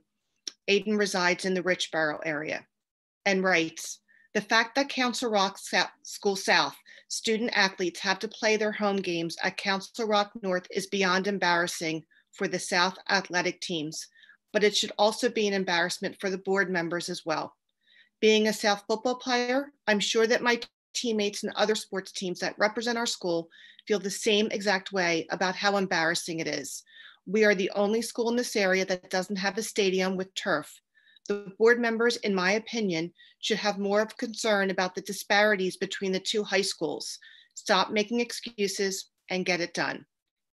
Our final comment comes from Lauren Smith, CR South class of 2021, and Lauren resides in the Holland area. She writes, I am a current 11th grader and a multi-sport athlete at Council Rock High School South. I also play for a club soccer team that utilizes the turf at CR North more than once a week.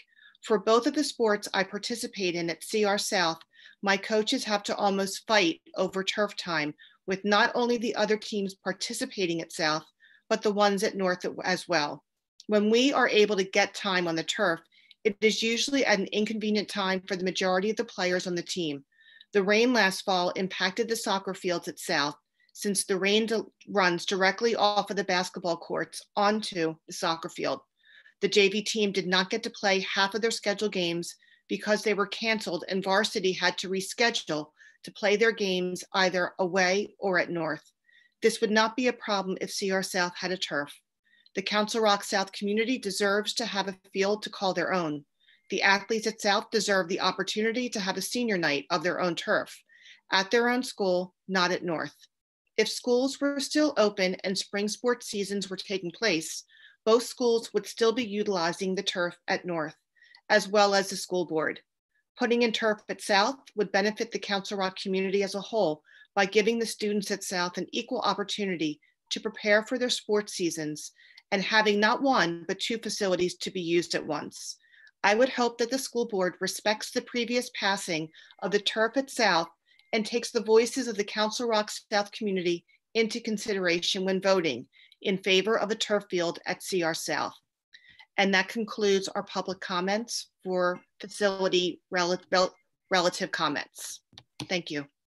All right, thank you, Ms. O'Grady. Very much appreciated, and very much appreciate the folks that provided that public comment on the CR South turf. I do just want to quickly reiterate a point that I made in a communication that I sent out, I believe it was last Saturday over the weekend. And that was really just to reiterate what I heard from this school board a couple weeks ago. And that is that this project is important to us. There is a recognition from this board, from myself, that we do have a lack of parity between the two high schools, in particular when it comes to this issue. And we are fully committed, is what I heard and what you all heard, to making sure that South does have a turf field. And we look forward to that happening sooner than later.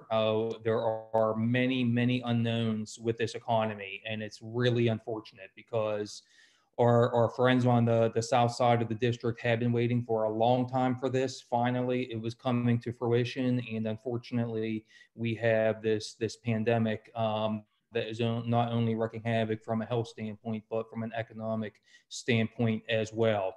It will stay on the radar. It will be discussed on a regular basis every fall and again during budget process. Certainly the intent, the desire, and the commitment is there from myself as superintendent and from the majority of the board that I heard from 2 weeks ago on this topic. And I know that nothing has changed since then for any of them. So please know that, and your day most definitely is coming. Don't know when, but again, hopefully sooner than later. Mr. Taylor, thank you. Okay, moving on to budget. And Mr. Stone, the floor is yours.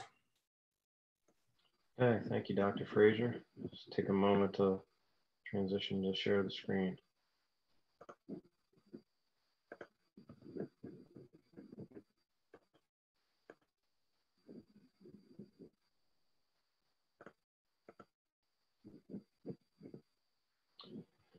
All right, so good evening, board members, community. Tonight we have a few topics of discussion before we get into the budget discussion, and these will all be consent agenda items on the May 21st board agenda. So we have a few bids, and we have a discussion about a renewal contract with Chartwells for our food service operation. So we have 3 bids before you here this evening. These bids are the mechanism for the majority of our purchasing that happens during the year. So These are, the quantities get adjusted during the budget process. So you see an amount awarded here on this table. That's based on what was put out to bid and is very much subject to approval of the final budget, and is at the discretion of the various building administrators and Dr. Elliott and the curriculum coordinators. So you can take these numbers as a general guideline of what we anticipate spending, but it is within the framework of an overall budget, which we'll talk about in just a few minutes. The phys ed bid is a status quo bid from last year, very similar in terms of dollar amount.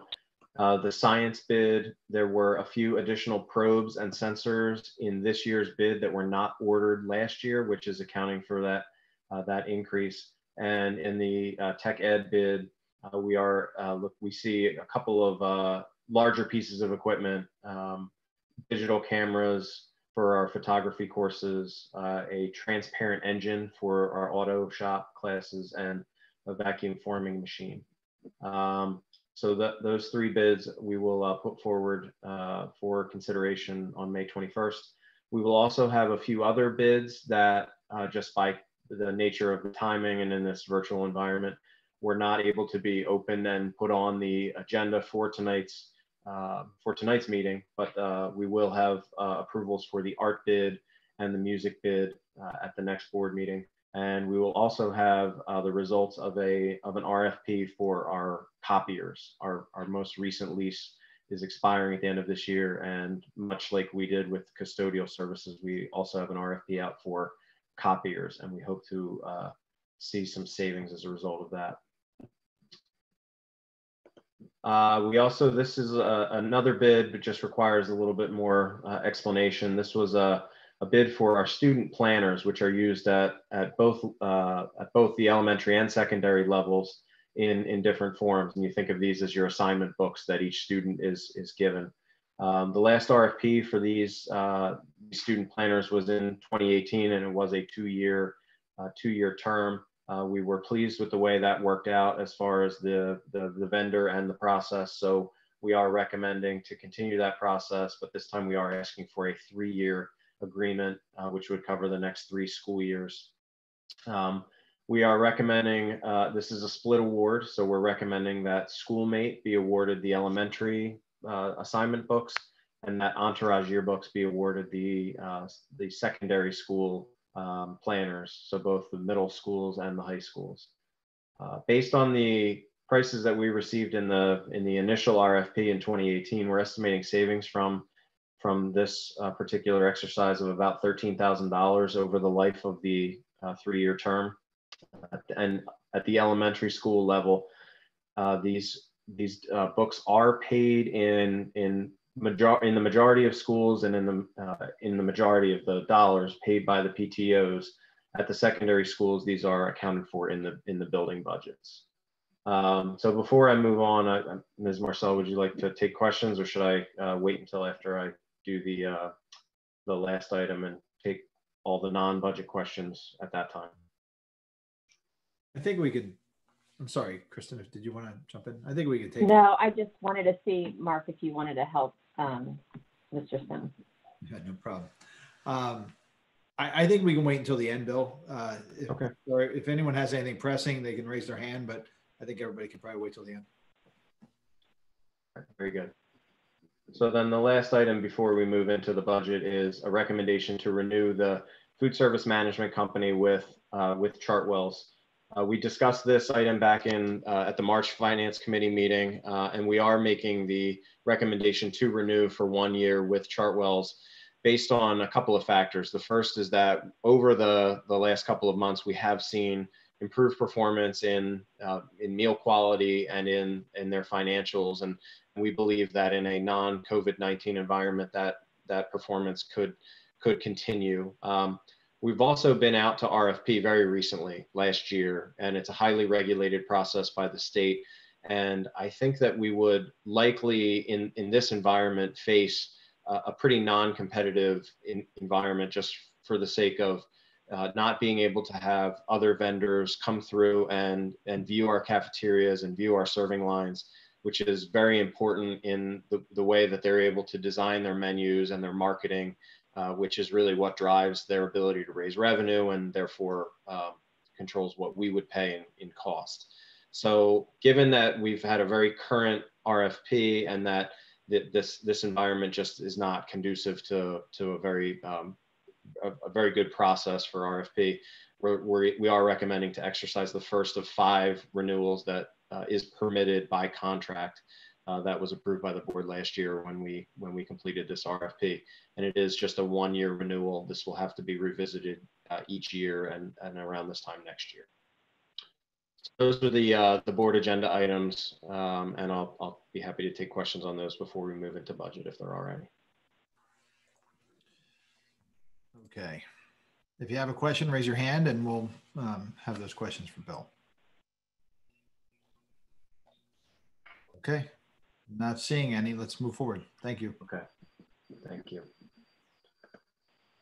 Okay, we're going to talk about 3 things related to the budget. We're going to look at where I believe, based on current information, that we will finish this fiscal year 2019-20, and then we'll transition into the next year budget development for 2021, and talk about the reductions that have been made in the budget already, based on the information that you've seen over the last couple of months.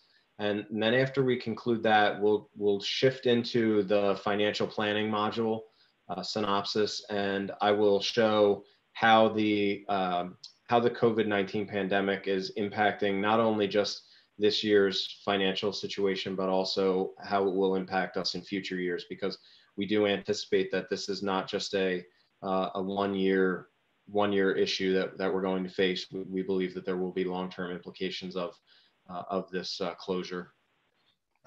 All right, so moving into the current year estimate. So what you're seeing here in this first column is what we budgeted for 2019-2020, and we had initially estimated a deficit of $4.4 million.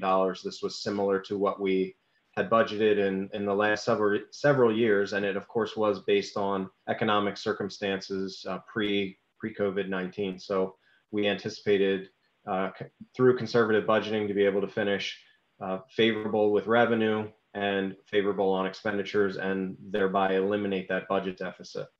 I'm happy to say that we are estimating right now a very small surplus, and this is probably the best case scenario for us. So you can see that the estimated figures indicate that we would finish about $425,000 in the positive, which is really good. But I think it highlights a few things here, is that we are beginning to see the long-term revenue declines as a result of the recession from closing the economy, closing schools.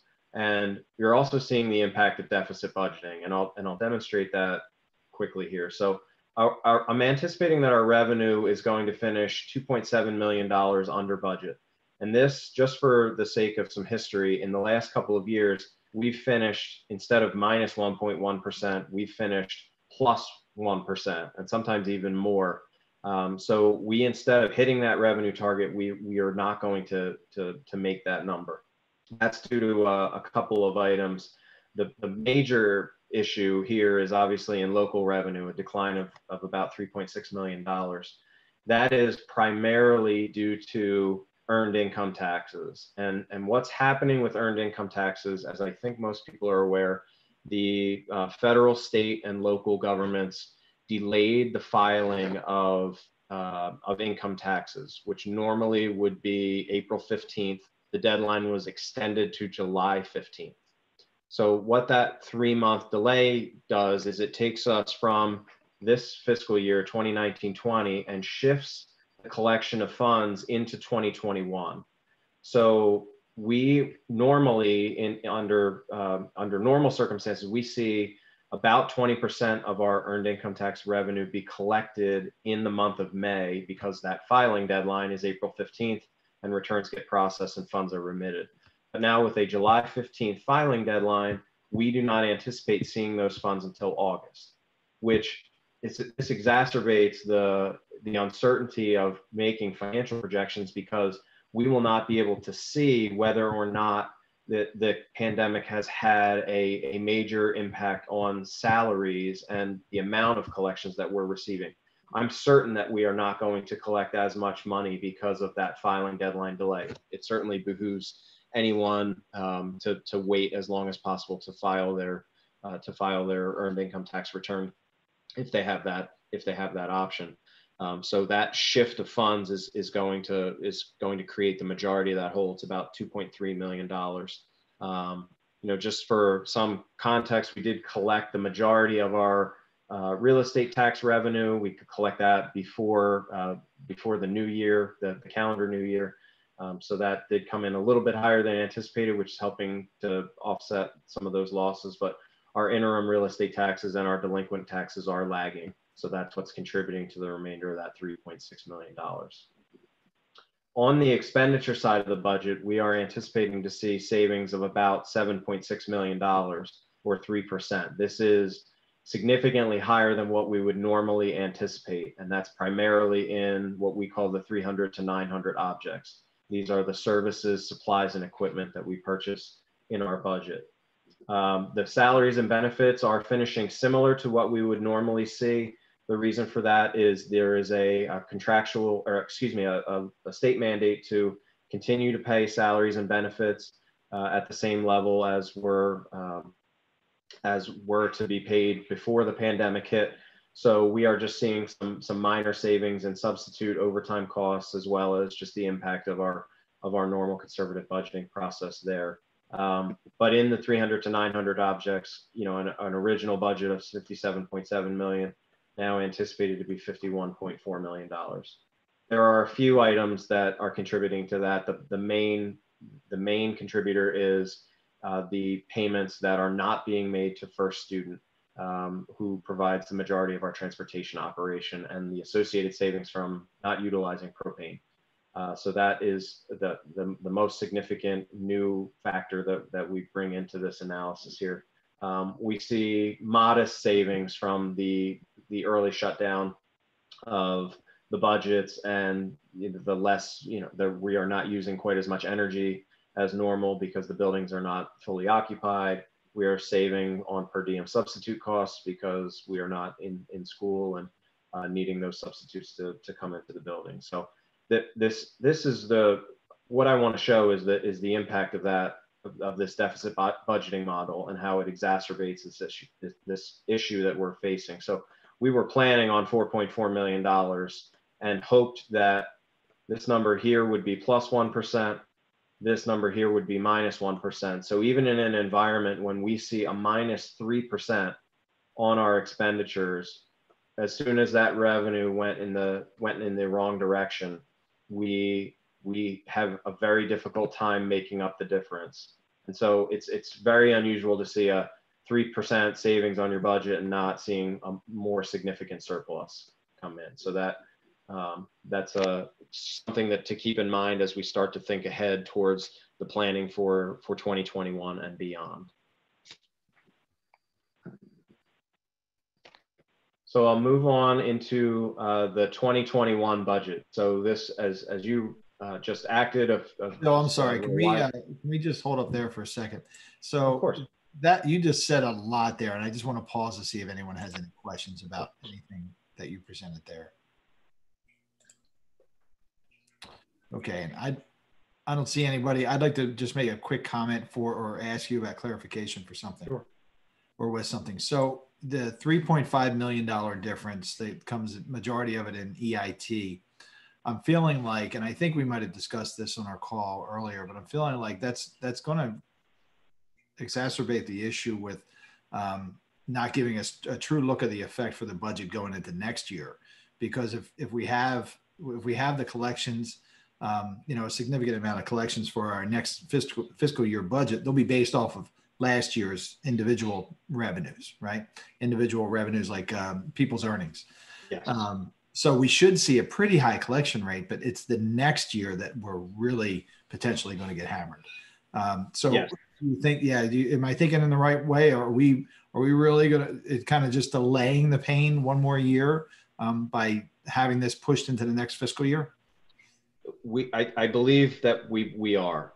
What's going to happen is that we will finish this year with less revenue, and we'll see. I do think we'll see an uptick early in the year, early in next fiscal year, because of the returns that are now being filed 3 months later than usual.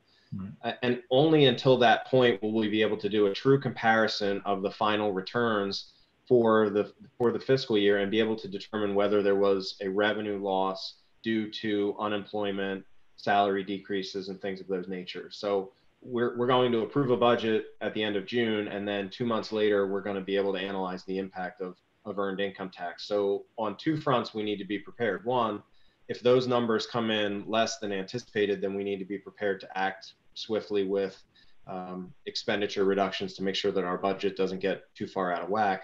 But then we also need to revisit the projections that are made for 2020, 21, 22 and beyond, because those are right now based on the unknown of the pandemic. So yes, it's going to, it prolongs the uncertainty most certainly. Okay, thank you. You're welcome. I don't see anyone else, so I think we can move on. Thank you. Okay. All right, so what I'm going to do here, as I was mentioning, the board just approved in a perfunctory fashion the proposed final budget, which gives us now, we have about 5 weeks until the final budget gets approved, which does, excuse me, establish the spending plan and the real estate tax rate for next year. So right now we are at a remaining budget deficit of just under $6 million from the work that has been done thus far. So on the left side column here, what you're seeing is our starting point for revenues. This was the first draft that was seen in March, again, pre-pandemic closure. We had an assumption in that preliminary budget of a 3.1% real estate tax increase, and the board should recall discussion around this is the 3.1% is calculated based on 2.6% as the base Act 1 index and 0.5%, which is for the real estate tax exception for special education expenditures. So that's about just under $5 million of additional revenue that's built into this projection. So these local revenue changes, we discussed these in detail last month. These numbers did not change. They're the same projections that I had in before, but you're seeing declines for the most part in our local revenue because of the impact of the pandemic. What's new that you're seeing on the revenue side is this impact of the transportation subsidy, minus $510,000. That is because of the fact that we are not providing transportation services for the last 60 days of this school year that we are currently in, and the state pays that subsidy in arrears, which means we get paid for this year's transportation subsidy in next year's budget. So we are, because of that non-payment, going to see a decline in our transportation subsidy.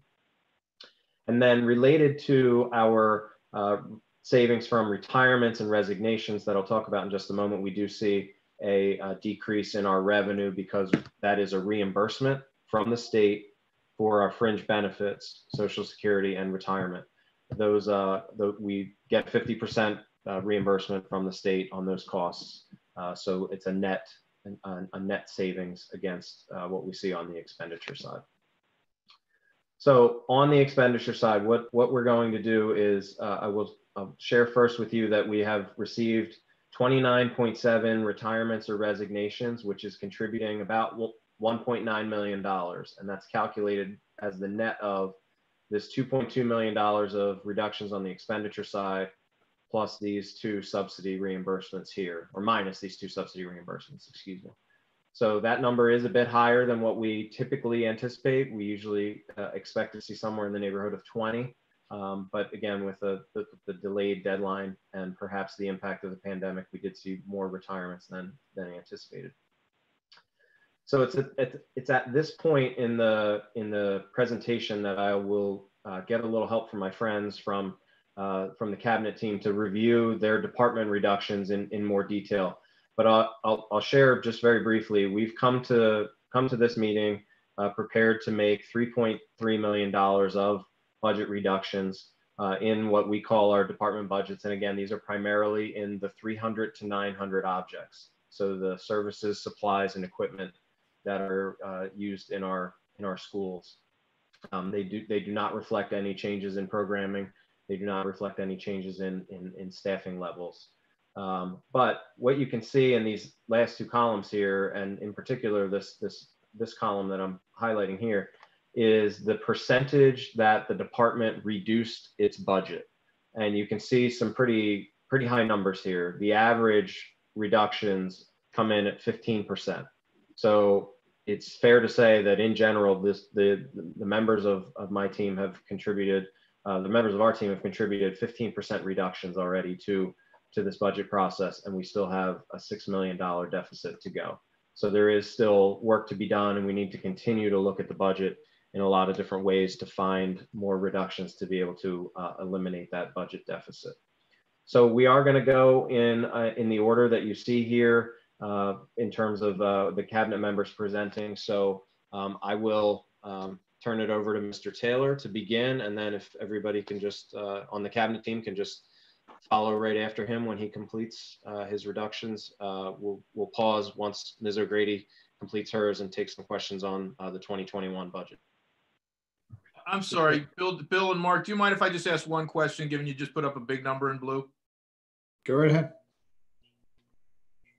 I'm just going to ask a provocative question to give people a feel for how big that number is. Could you tell me roughly how many FTEs that might represent and or what we spend in totality on our extracurriculars? I don't know if you're able to answer that second question. If you're not, I'm just trying to give people a sense for the enormity of our situation, given the cuts you've already made. Yeah, so I think that we probably are looking at about 60 professional FTEs for that remaining budget deficit. Let me make sure I do that math right here. Doesn't have to be perfect, obviously. It's about 60 FTEs.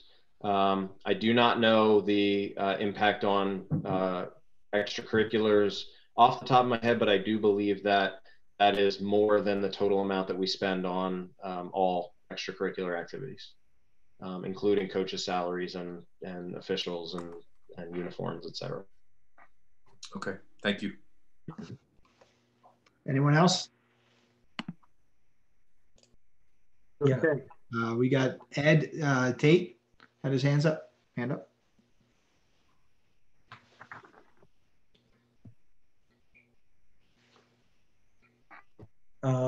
Unmute yourself, Ed.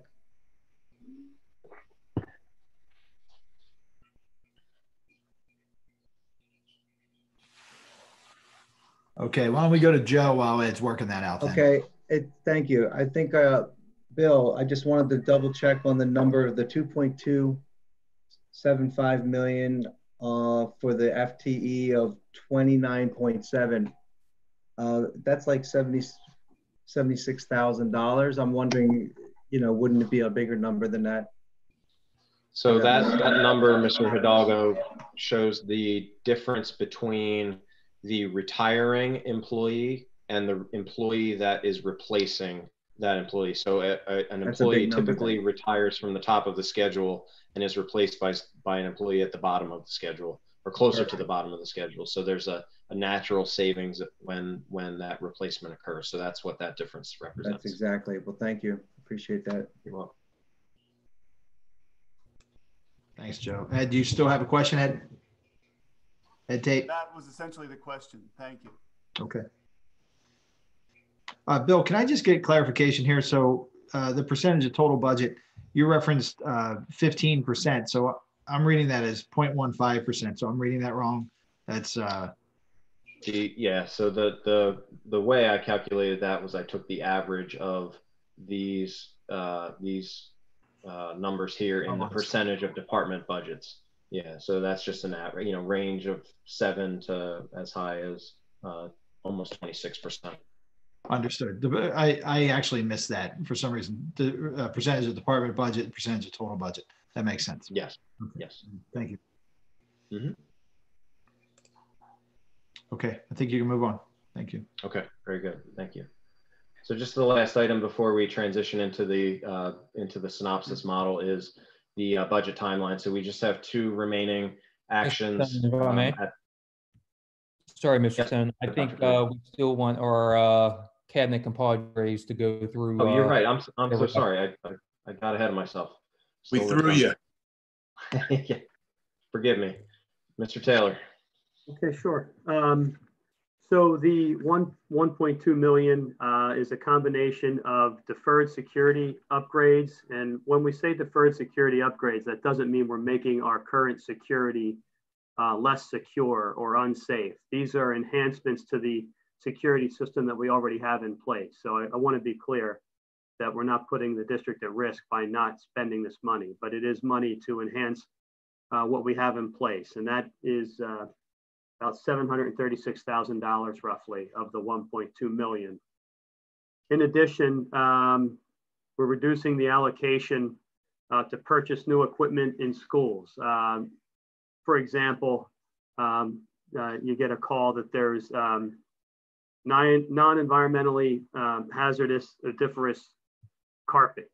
So we'll go into the building and take out carpet in 1 or 2 classrooms and replace it perhaps during the school year. That can happen across several schools. Things such as that, equipment that isn't it's non-emergency related equipment replacement that's getting tired that we might be more proactive in replacing, things of that sort. That's about $405,000 of the 1.2.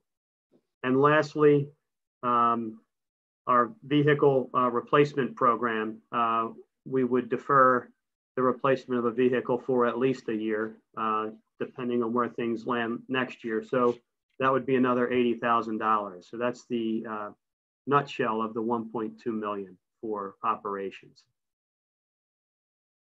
In the technology category, the bulk of that money would be used to replace laptops, desktops, and other computer equipment in the district that are due on the refresh cycle to be replaced.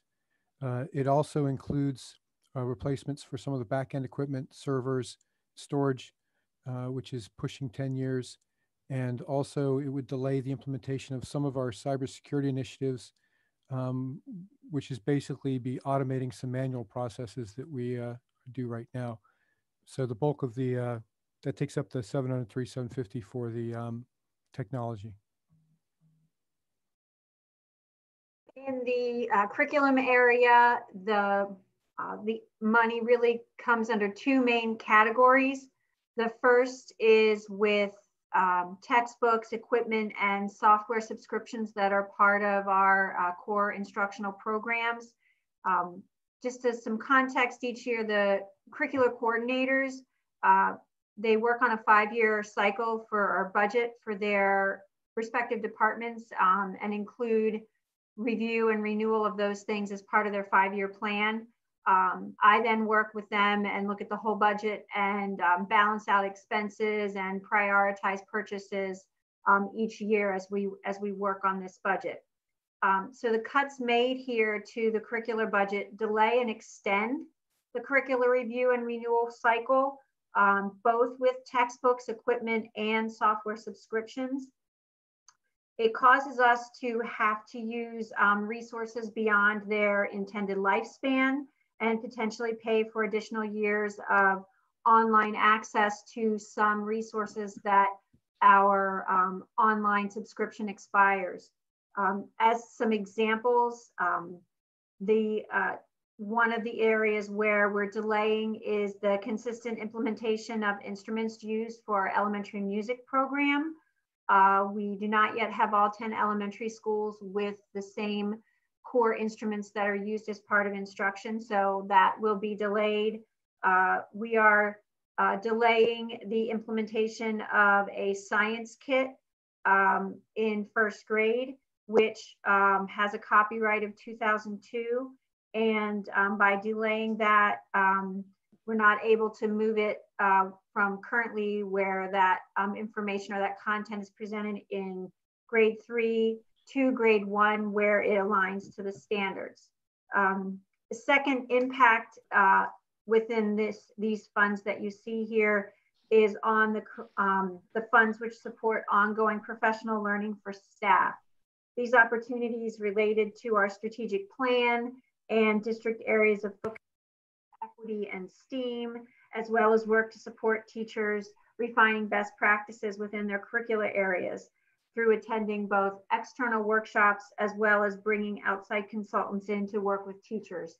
So we are, in many cases, eliminating some of those different opportunities, which will delay some of the learning and impact some of the work that we have been doing to date in district around some of our more major issues related to aspects within our strategic plan.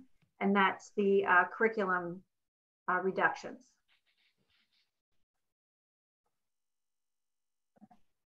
In the area of special services, we have eliminated some software that we had planned to add to our program for supplemental instruction. In psychological services, we have cut, we're delaying the purchase of test kits and some decrease the amount we had for private evaluations. And we also typically have 1 or 2 psychology interns, and we will not be utilizing interns next year. In all of the programs, the Sloan Achieve programs and all the areas of nursing, psychology, counseling, I made small cuts, usually under $5,000 or so, in all of their supplies, books, other fees and services, but they added up to $90,000 once you look at it in all the different areas and in all the different programs. I made a reduction in our homebound instruction. We had been piloting, just started piloting before the closure, using Canvas that's already in place to provide some of that instruction. So we'll just have to speed up that pilot work and try to implement that sooner to save some costs there. And then lastly, the largest area was in legal costs, costs associated with settlement agreements, compensatory education, and then separate from that in terms of for tuitions that we pay for educational services for students who are placed outside of Council Rock by juvenile justice system, children and youth, mental health, whatever it might be. Those are areas that I don't know what they are, so I have to make an estimate based on trends. Instead of going with where I thought they would go based on past several years, I just took us back to the baseline of where we were last year, and hopefully we can stay within that line. If not, we will then, sometime next year have to make some transfers in areas related to the classrooms, but I wanted to start there first. The business department budget really represents the remainder of anything else that can't be included in another department's budget. And so it's sort of a miscellaneous group of reductions. The first reduction proposed is to eliminate the 5% fee paid to the county for the collection of delinquent real estate taxes. We would need to do that through contracting with a third-party collector, which would require some footwork on our part to ensure the cooperation of the existing collector, the Bucks County Tax Claim Bureau. That's estimated at about $120,000 of that total. The next largest reduction is an assumed flat increase to our insurance policy renewals, which we will bring forward to you in June. So the pressure is on our broker to try to secure at least a flat renewal from our providers, and they are doing that through marketing efforts. But we do also have the ability to change deductibles and coverage limits to reduce premium levels if we don't achieve that flat renewal. Obviously, doing so puts the district at additional risk in the event of a loss in the upcoming year. The next item is a reduction in other tax collection fees, particularly for earned income taxes and transfer taxes. So you can see on this side of the budget, we've got significant reductions in both of those line items. Those do have a fee associated with the collection of those. And so obviously the reduction in the expenses is a result of collecting less revenue, but collecting less revenue is a more significant impact. So that's that's ultimately a loss for us. And then lastly, there's another about $56,000 of what I'll call miscellaneous reductions, including in supply line items in my department, professional development in my department. But we are also anticipating savings associated with the copier RFP that I mentioned a few moments ago in the earlier part of the presentation. So that's what's comprising that $292,000 for the business department reductions. Okay, in regarding building allocations, we're looking at a 13% reduction across schools. This reduction would have an impact directly on classrooms by way of typical classroom supplies, replacing major pieces of equipment for the school, and foregoing the purchase of instructional devices.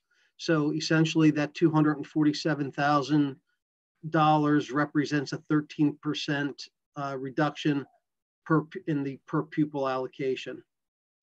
In the K-12, Bill, do you want me to go on? Or are you going to take transportation? I'll go ahead, finish K-12 ed, and then I'll move to transportation.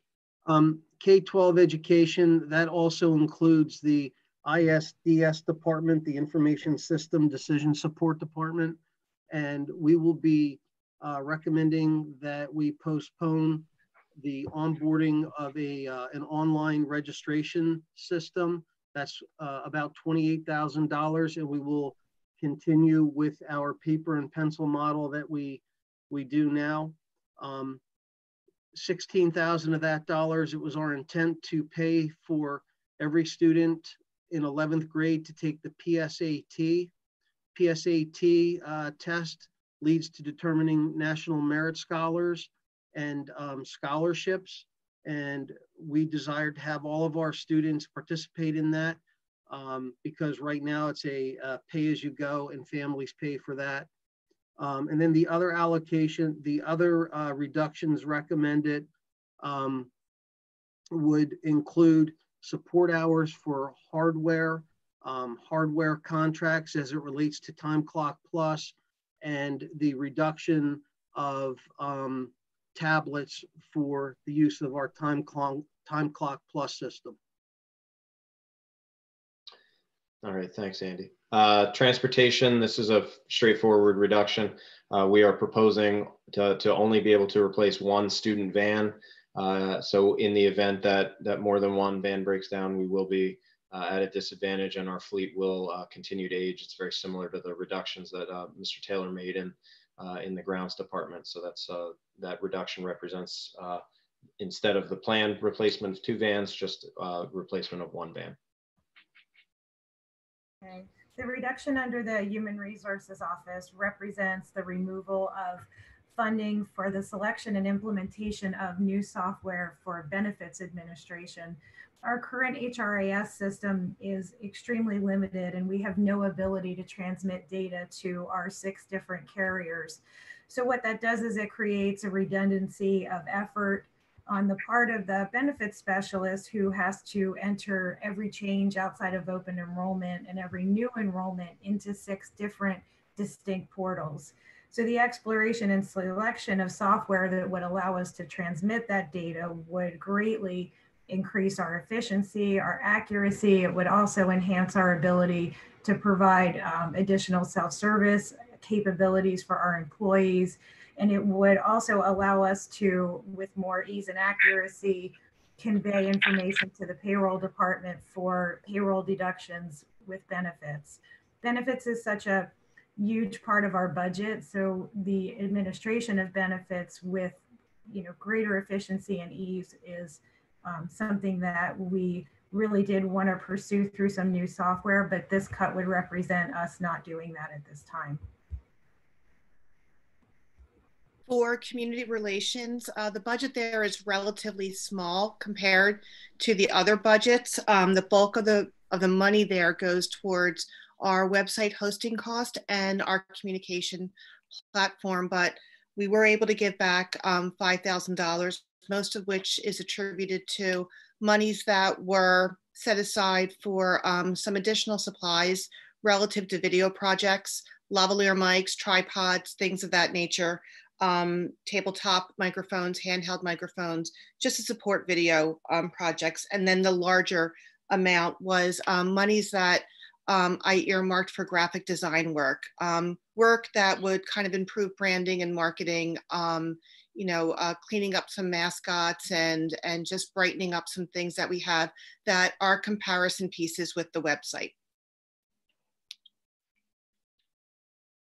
All right, so thank you to my colleagues for taking that load off me, and I'll apologize that I tried to get you off the hook by speeding ahead, but I was unsuccessul. We got caught. So Dr. Frazier, I don't know if you'd like to put a bow on that part of the discussion before we open it up to any comments or questions from the board members.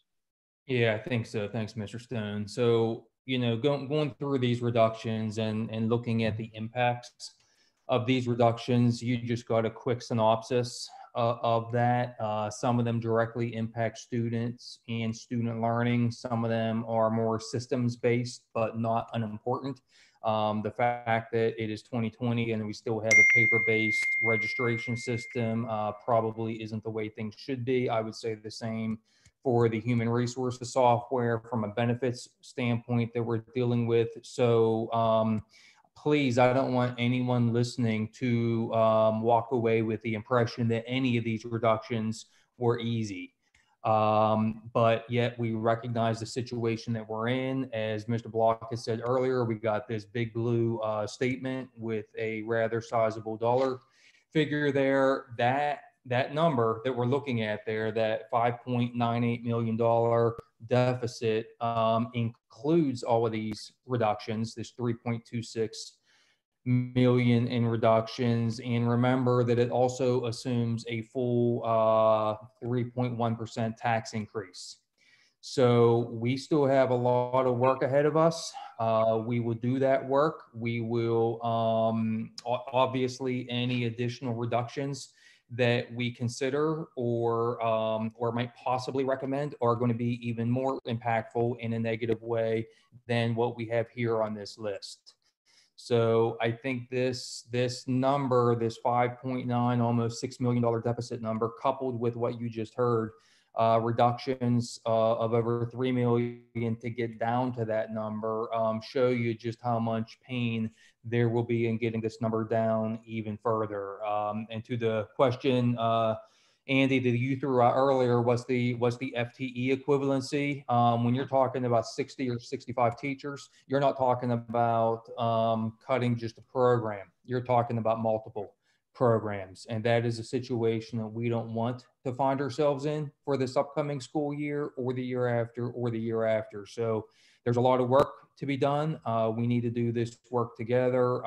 Everyone needs to be part of the solution, and I'm confident that that'll be the case. But without a doubt, we got a lot of work, and we'll be looking to update the board and the community again on May 21st, and then again at the joint committee meeting the first week of June, and all leading up to board approval at the June board meeting on June 18th.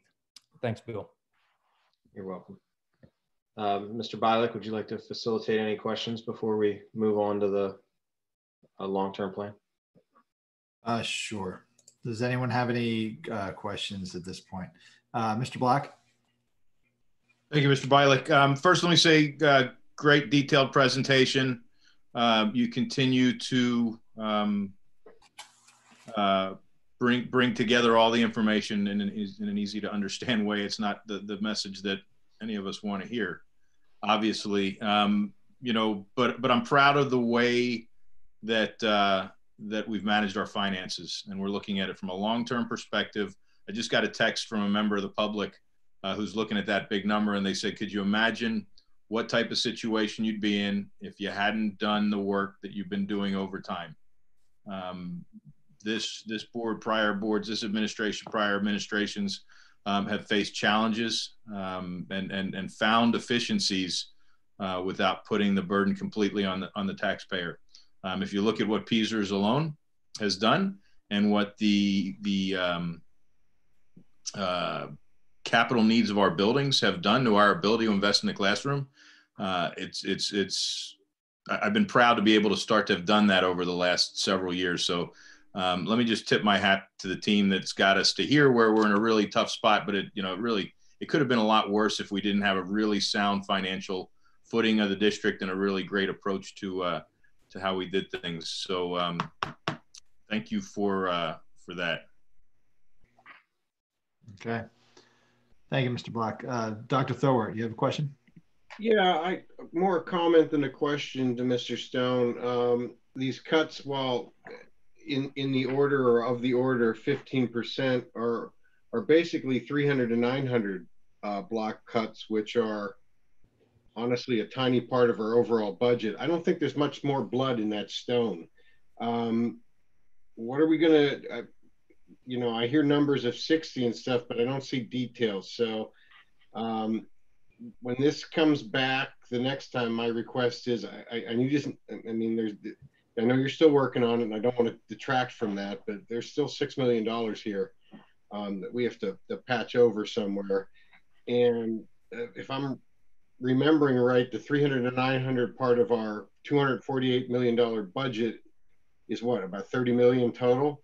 So A little higher than that, about 59 million. 8 million, okay. 1/5 of the overall budget. Right. So, right. There's not much more you can do here. It is, I guess, where I'm going before you start, closing things.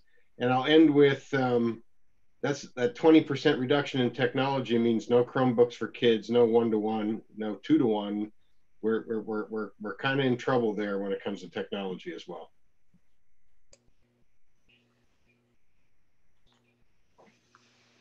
Okay, thank you, Dr. Thorwart. Anyone else on this section? I'll just say very much what Andy and Mike just said. Over the years, we've worked as a board and with the administration to really cut almost all the fat, really all the fat out of this budget. So this is a lot of great work, and I know that we're to the bone already.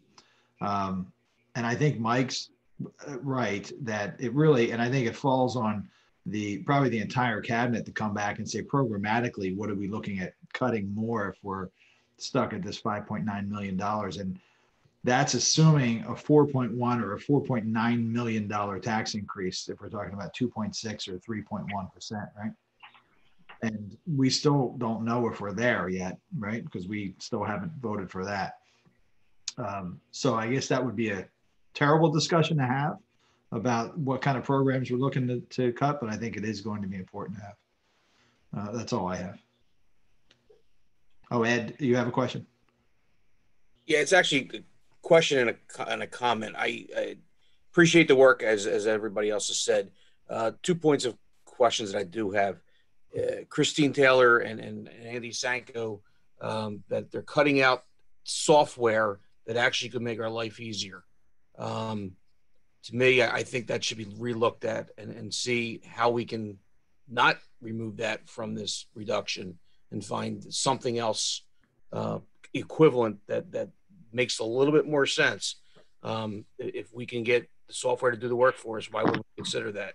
The second point of question, and this could go across everyone's bow, is any of these cuts, will they affect continued distance learning in areas that if we aren't putting these kids back in the schools till next year, are any of these cuts going to affect the efficiency of what we're seeing today? Or is that something that was considered when we put this table together? So I think I'll leave that question to either Matt and or Sue Elliott for some clarification. I mean, I think that in general, yes, distance learning is becoming more of a possibility as we think about next year. So, but I don't want to speak to, specifically how it could impact the potential. Do you either of you have anything that you would want to add to that? I'll jump in with about the technology. I'm sorry, Dr. Elliott. That's okay. Go ahead, Mr. Frederickson. So from a distance learning standpoint, what impacts our ability to do that is the availability of the technology for the students and for the teachers. what we're removing from the budget doesn't allow us to refresh some of that equipment or replace some of that equipment, as well as some of the infrastructure equipment. It's not something that I would choose to do willingly, but it's something that we need to do to survive. So what's going to happen is as we continue, and we do this every week, we were replacing Chromebooks. We're still issuing Chromebooks to families that need them. We're going to get to a point where there's nothing in the well. The well's dry because there's no money there to replace the equipment or to fix the equipment that's broken. And that's the danger. And I think Dr. Thorwitz said it very well earlier is, you're getting to a point where there's just this small piece of budget to take from. So when Bill came to us and said, look, what can you cut? Of course, we all said nothing. And he said, okay, let me put it to you a different way. You're going to cut this amount. So that's what we had to do because that's what we have to do. That's the position we're in. I don't think it's anything we want to do. But from a distance learning standpoint, even though a lot of the platforms are in the cloud, the Google, the Canvas, and we're taking advantage of those technologies, it's the technology that's getting us there. It's the shared file and resources that the district use that are stored on the servers at the data center. So I think we'll be okay, but I can't guarantee it. Yeah, just to piggyback on that real fast, I think I certainly agree with Mr. Frederickson's assessment there. I don't think the concern so much is for the upcoming school year. We'll still have the 2-to-1 ratio just because of the age of our current Chromebooks. What we're doing here effectively is kicking the can down the road. And so sooner or later that comes back to bite you. So we have a replacement cycle that Mr. Frederickson and I have been working on, continue to work on, and obviously this puts a significant dent into that plan. So this is a move that we can make for 1 year. It's not easy to make. We're certainly not upgrading or improving anything, but I think that we will be able to get by next year. Beyond that, it becomes even more problematic, I think. Yeah, and I think it's fair. We are all in the same boat here. We're looking at a 2-year, 3-year down the road, as we're going to see on the next slide. If this has to be replicated for another year or two, and to Dr. Thorwitz's point, where are we going to be? I'm not looking for an answer. I'm just throwing it out there. So from a curricular standpoint, when we engaged in this work to find reductions, we really looked at it through the lens of the possibility that we are going to be potentially doing some distance learning at some point in time next year, and really work to maintain as many of our digital resources as possible. We did make some reductions in some of those. For example, one of our history subscriptions that we were renewing, and it wasn't a new resource, it was just a renewal of a current resource.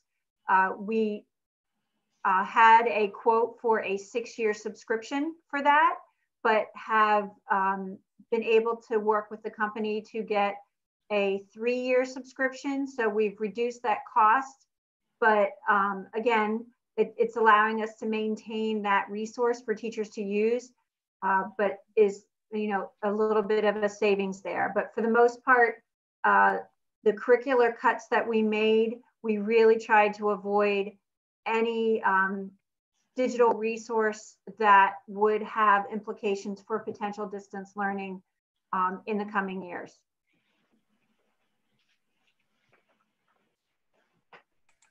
Thank you both for that. I appreciate it.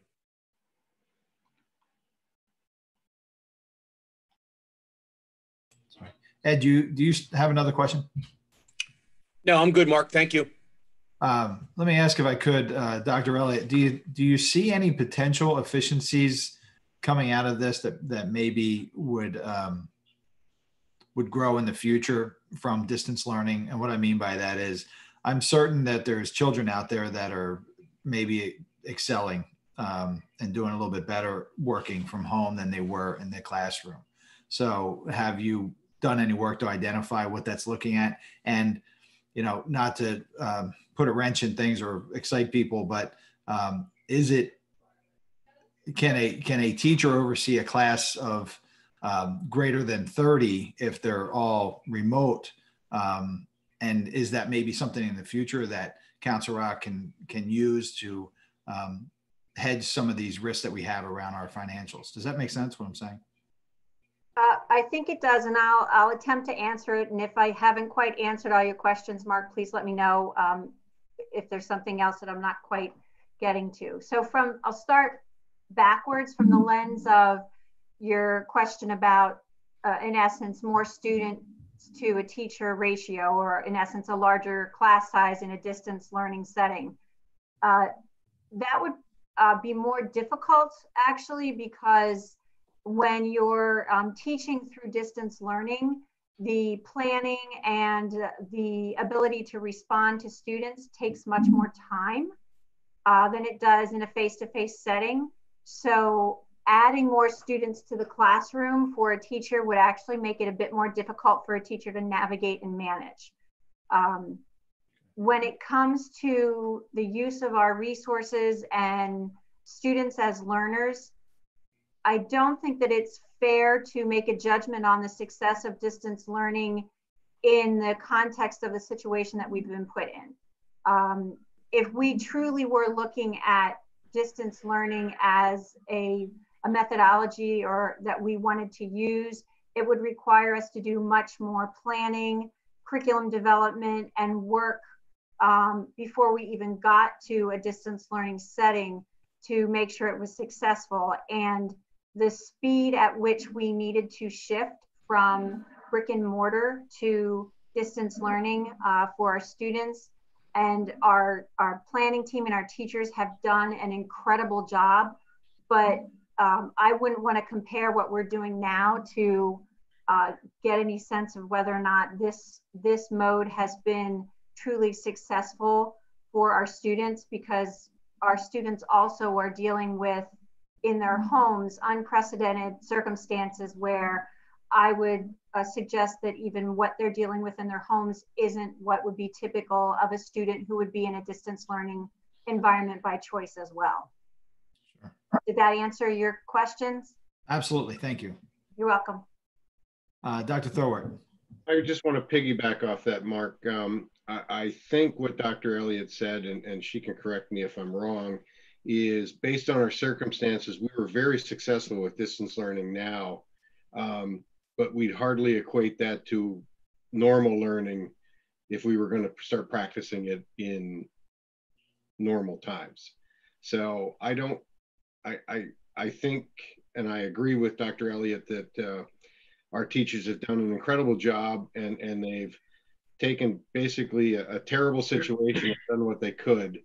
But moving forward, this is not how they want to work, nor is it how we want to deliver education in mass to these kids. I don't think it's right. And I've got two sitting in the house now trying to do it. So I can tell you it's great what's been done, but it's not great from an education standpoint. And Dr. Elliott, correct me if I'm wrong. I would agree with everything that you're saying, Dr. Thorwart. Thank you. And I don't want to get into a debate here. And I understand what Dr. Elliott said, Mike. Sometimes there are positive things that arise out of terrible situations. So if there was a small group of students that would benefit greatly from a distance learning situation, and now we already have it up and running, and we can, the byproduct of that is we have a better education situation for some small subset of kids, or maybe even a larger subset, I don't know, and it could save money, that would be a good thing. It sounds like the saving money part of it isn't there either, so it's fine. It's a good answer. Thank you.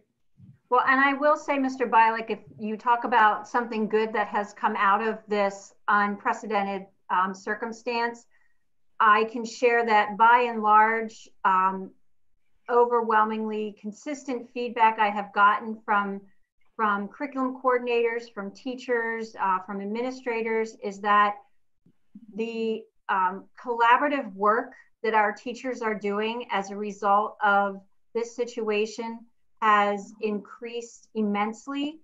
And when it comes to the work that we've been doing around PLCs and understanding how to work collaboratively and really think and plan together, this opportunity, if you want to call it an opportunity, has really helped many of our teachers to really value their colleagues more than ever. And they are collaborating on a regular basis. In many cases, I've heard that some of them are collaborating daily with their colleagues to help each other through this and support in planning and working with how to make the best of this learning situation for our students. So there definitely is a bit of a silver lining that we can take out of this, although not a cost savings. Yeah, that's great.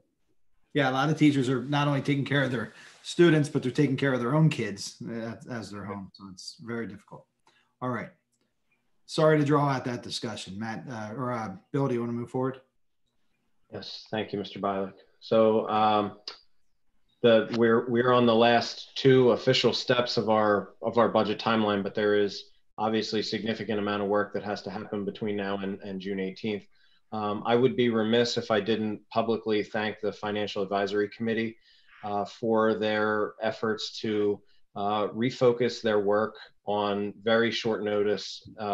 If the board will recall, their plan was initially to just simply observe the budget process and make recommendations about how things are working. But at their own decision, they dove right in and started analyzing data for us, and have already provided me with a preliminary report of recommendations that we'll review internally and determine whether they can be any items that we'll be able to implement to help with that remaining $6 million moving forward.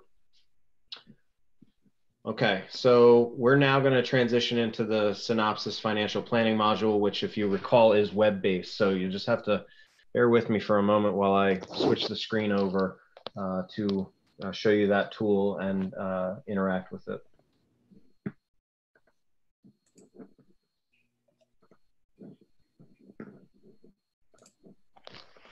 Forgive me, I do need to log back in because I timed out. Just one more second.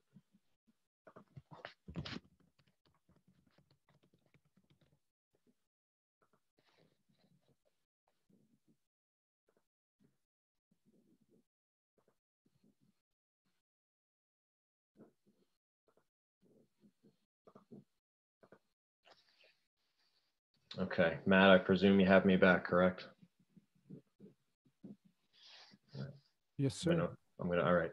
So what we're going to do is we're going to walk through the financial planning model, and it's going to look pretty similar to what you've seen when we looked at this in November. So we're going to start by reorienting to where we were in November, pre-COVID-19, and some of the assumptions and results that we were working with. So you can see if you see my pointer here.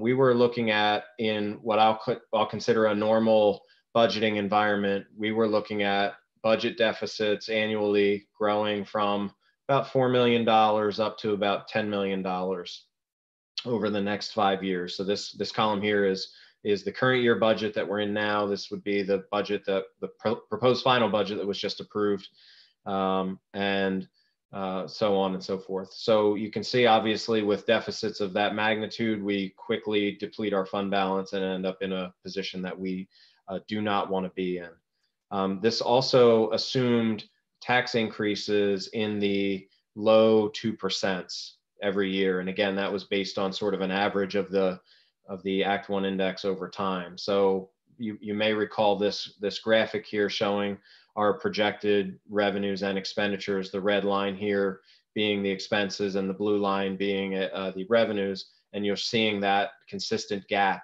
between the red and the blue, and it grows ever so slightly each year. So in this model, we were seeing projections of about 2% revenue growth, and a lot of that was driven by the real estate tax increase.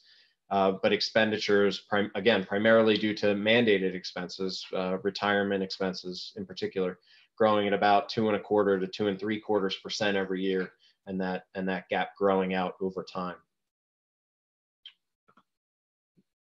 So this is an ugly one, but what it is showing is a side by side of some major assumptions that have now changed as a result of the pandemic, and these are these particular assumptions are not ones that we're going to see an immediate impact on. We talked at length about earned income tax. There's an immediate impact as a result of the pandemic on earned income taxes. But if you recall, we talked about at the last meeting that in particular, the Act 1 index is a lagging indicator of a recession. So in our original plan back in November, you see that obviously I've put in what we've proposed what's in the proposed final budget, the 3.1%, but you see 2.2% tax increases for the remainder of that baseline plan. And you also see assessed value growth at about 2.2%, which is consistent with our historical trend. Now, if you move over into the purple table to the right here, you're seeing again that 3.1% just to keep the next year consistent. But you see an Act 1 index that's lower than what's assumed in the baseline. And that Act 1 index is based on the lowest number, the lowest average that it had been in the years subsequent to the Great Recession of 08-09. The Act 1 index was in the 1.4, 1.7% range. So when you plug that in, it will have an impact. And I've also factored in a decrease in the assessed value for a couple of years of this plan, because in typical economic recession environments, there is generally a reduction in assessed value as a result of assessment appeals.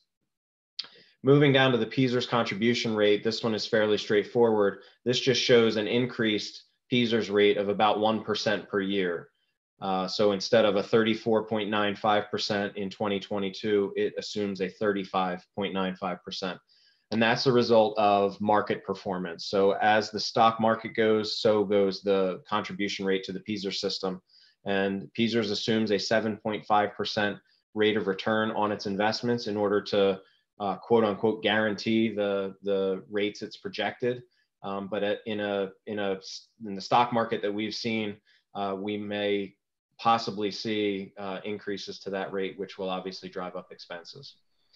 And then also we are assuming normal attrition in the employee cost group. So it's a little tricky to follow the logic here, but what you're seeing is you're seeing folks moving into and out of the top salary on our schedule. So there's a net impact of for this CREA of folks moving out of the average salary into the top salary, and then new hires replacing folks that retire. So we've got the 30 retirements here, and then assuming 20 in the out years. So those are the assumptions that we're updating in the next model. So you can also see, I won't spend a lot of time going through each and every one of these growth rates here, but what you see is a little bit of goofiness. You see some fairly large increases in some of these accounts, and the reason for those large increases is to simply get us back up to a baseline. So in the projection model, it's taking what we are planning to spend in the current year and applying those rates to future years. But as you just saw, we have $7.5 million of estimated savings in the current year, whereas we are likely going to come back at some point to a full, to a normal expenditure model where we would see substitute costs similar to what we typically spend, and transportation costs running at 100%. So we have to adjust those numbers in the first year to get back on track. Similarly, we made some of those reductions with transportation. You see that 33% decrease in the first year. That's to show that impact of not paying for transportation costs this year. Earned income tax, I've tried to estimate the impact of, you see a plus 6%. That's trying to show the impact of that deferred revenue being pushed from this fiscal year into the next fiscal year. So moving over into this chart here, what you're seeing is some of the different assumptions, and now the new reality of COVID-19 and how it's going to impact our finances. So recall that you were seeing negative $4 million growing to about $10 million, but you see the operating surplus right there that I'm circling for this current year. So we've trued it up to where I think we're going to finish. And then you see the deficits moving into the next year. Again, this is not a precise budget tool. This is an estimation, and it tells a story rather than a precise number. So you see that 5.7, that's pretty close to our 5.9 that we just talked about. And you see how quickly those numbers increase. Instead of seeing 4, 4, 5, 6, 9, you see 6, 10, 13, 16, and 19, and how quickly our fund balance is depleted in that situation. So we're essentially resetting our expectations, utilizing those assumptions we talked about: a lower Act 1 index, higher PSERS rate, and these growth rate assumptions that you see over here on the right. And obviously this is something that I can update at any point to review this. So what I'll do is I'll show you as I change each of these assumptions. You're going to see those changes reflected on these two lines here. So this is the same chart that you saw on the prior slide, assumes our baseline expectations. So as I change each of the assumptions here, we move to a break-even model.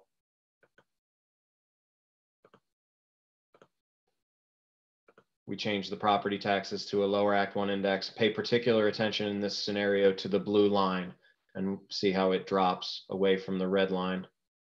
And then the employer contribution rate, we choose higher PSERS rate, and it just sort of reset the axis here. But you again see we started a baseline of equal revenue and expenses, but this gap grows significantly when compared to what we were looking at in the previous example.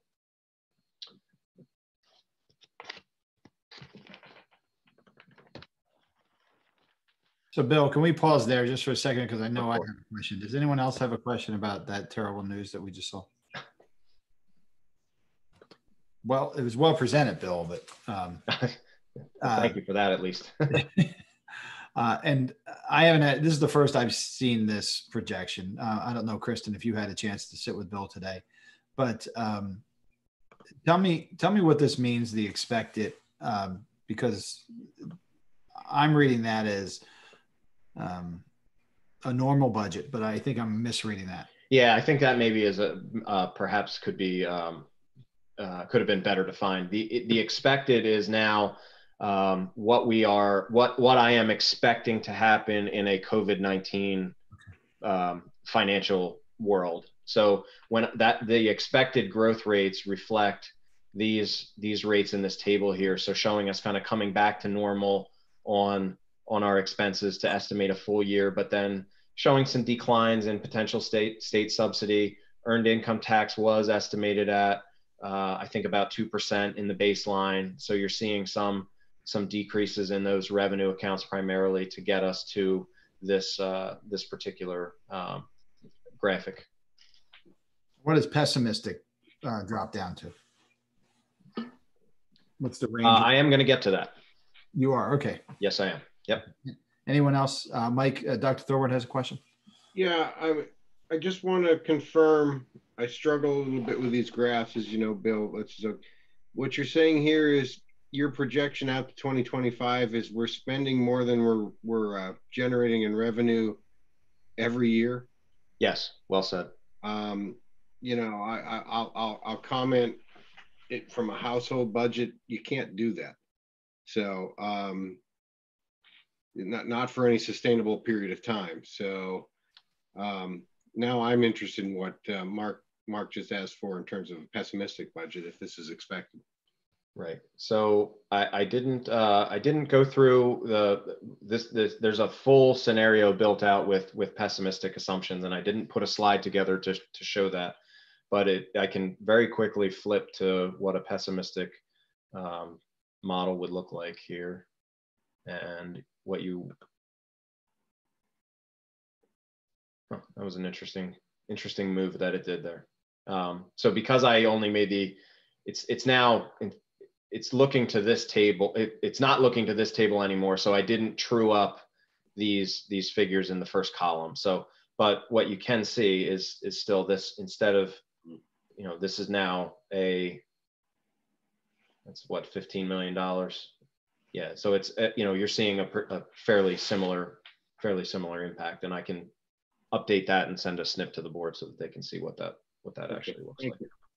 So Bill, I like the line graph, but does it follow the table above, or does the table above follow the line graph? So can we see this? Yeah. So this table here, this purple table, yeah, is the growth rates here. Mm-hmm. So there's a red table that I could put up here that shows the pessimistic growth rates. But again, I would need to, it wouldn't take me too long. I just didn't do it for this evening, to true up these numbers so that they match. And we have the same starting point, and just make sure that the pessimistic scenario really reflects the new reality of pessimism.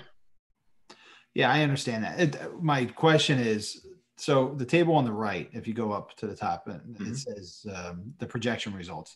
When you move the expected and pessimistic, that changed your line graph. But does it also change this table, or are there separate controls, completely separate there? I see. Okay. It does. It changes. I have to control them in different places, but they're the same base assumptions. Okay. Very good. Yeah. Very good. Okay. Thank you. You're welcome. Joe Hidalgo has a question. Could you go back to hi Bill? Can you go back to the chart where it was showing like $18 million deficit in 2025, and we have a fund balance of negative $22 million? How realistic is that? Well, if all the assumptions come true exactly as predicted, which is unlikely, but I think reasonable. The assumptions are reasonable based on what I know today, and certainly we would intervene before that happened. So I think what this is showing you is that we wouldn't have a starting budget deficit in each of these years of $9.6 million as we look ahead to next year. We would have a starting deficit of $13 million 2 years from now, and so on. So, obviously we are not allowed to pass a budget that is in the negative. So we would, it would be, we have to intervene. We have no choice. Can you just show me of the best case scenario? You can click on those dots real quick. A better scenario. I confess that I didn't look much at optimism. Okay, that's fine. I haven't been very optimistic in the last few weeks, but I can. Give it a year. I can turn it on, and yeah. So I was very optimistic. This shows some significant growth and some significant savings, which again, because I didn't update the growth rates on the expected, it's not giving us the proper data, because it's basing off of minus 7 million of expenditures in the base year. That is just not reasonable. Well, thanks. I love that software. I think it was a good thing we got that. It's been very helpful indeed. Appreciate it. Sure. That's it. Okay, we can move on. Thank you. Thank you. And so this last slide does kind of piggyback off of the one that we just previously saw. It again shows that same table here with those assumptions, but this report over here is just a differential of what is in the new expectation versus the baseline. So anything in red is bad. So you're seeing declines in local revenues. You're seeing these are increases in expenditures year over year, and again that fund balance and deficit growing year over year. But I think what is probably most helpful are these two tables here. So what you're seeing here is the projected revenues versus expenditures. So that blue and red line. The baseline numbers are the dashed lines that you're seeing, and then the solid lines are the new projection. So you're seeing that we had a fairly consistent gap that grew a little bit in the out years, whereas we have that on the dashed lines, but on the solid lines, you've got a much more pronounced gap. That revenue line really lags beneath what we had originally projected in the baseline. And then on this table to the right here, you can see the green line is our ending fund balance. And so right here is 0. So you see in 3 years, we would dip below 0, which is similar to the baseline, but then you can see just how dramatic it drops from that dashed baseline. The orange line is I would call it the starting budget deficit. So again, in the 13, 15, and $20 million ranges in the 3 out years. So I'm gonna quick walk back to the last slide, and actually I think I can do it from here. I'm gonna show you the impact of no tax increase. And I'm gonna show that to you in 2 ways. I'm gonna show you that in next year's budget, and I'm gonna show you that in all the budgets, which is in our scenario here. So I'm gonna turn on that, make sure that's on, okay. So I'm gonna flip this to the pessimistic scenario, and you're gonna wanna watch the blue line. So that's no tax increase in this year. So that dropped that line. And then you also noticed, I'll flip it back quickly. So what I want to point out is not just the drop in the first year, but then how it continues to keep that blue line lower. So I'll show it one more time. So you never quite catch up to where you could be if you implement that no tax increase. So let me show you just again, to exaggerate, to make the point, I suppose you could say, I will turn on no tax increase. And it's a similar graph, but the differences are more pronounced here in this pessimistic scenario. Bill, is there a way to do a side-by-side table? I love the line charts, but I really like those number tables of in the top. Is there a way to have, since you got the 2 tables there, a no tax increase and a full tax increase side by side, so we can see that? And I'm not asking for it today, but maybe something you can send it to the board. I can do that for sure. Yeah. Yep, absolutely. All right, so I'm gonna just put this back on the expected scenario here, and just there's 2 things to point out here as far as the model. This is based on what we know today, and frankly, it's not very much as far as what this impact is going to be. So this is a model that fortunately can be easily updated, but that right now is based on a lot of uncertainty. The other thing that's important to note, the last time we went through this exercise in it's January or February, I believe, we spent a lot of time talking about how to layer in funding for our projects, major tech upgrades, devices, smart boards, et cetera, and then also our summer projects. That's not factored into these analyses yet. So, I mean, I can quickly turn on those scenarios. Oh man, I don't have. I can show you 3.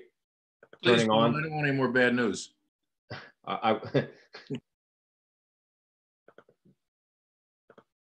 So it's just going to show. Bill, even if you just applied summer projects, that's basic maintenance. Can you put that in there? That's what I just turned on. And again, it probably would be more helpful to see the side-by-side table, because again, these line graphs all look the same. But I think here's what you'll see here. Capital outflows, $3 million. So contributing into that growing deficit there. So we have to develop a plan for funding not just summer maintenance projects, but also educational initiatives that we have on the horizon, Rock Block in particular, potentially school start times, technology upgrades. There are a lot of things that are going to need to be addressed, and we'll have the ability to use this tool to do it, but the numbers are a bit sobering as we try to come to that decision. Okay. I believe that's enough doom and gloom from me, but I'll be happy to answer any questions. All right. If I just make a comment, so there's still 10 folks sticking with us. which are great. I'll say the same thing I did earlier. One of them raised their hand. Unfortunately, based on inappropriate conduct in the chat box, we've had to change our meeting. So looks like Ms. Primo, if you do have a question you'd like to ask, you can send an email to Mr. Stone, and I'm sure he'll be happy to get back to you. Unfortunately, we can't take it tonight.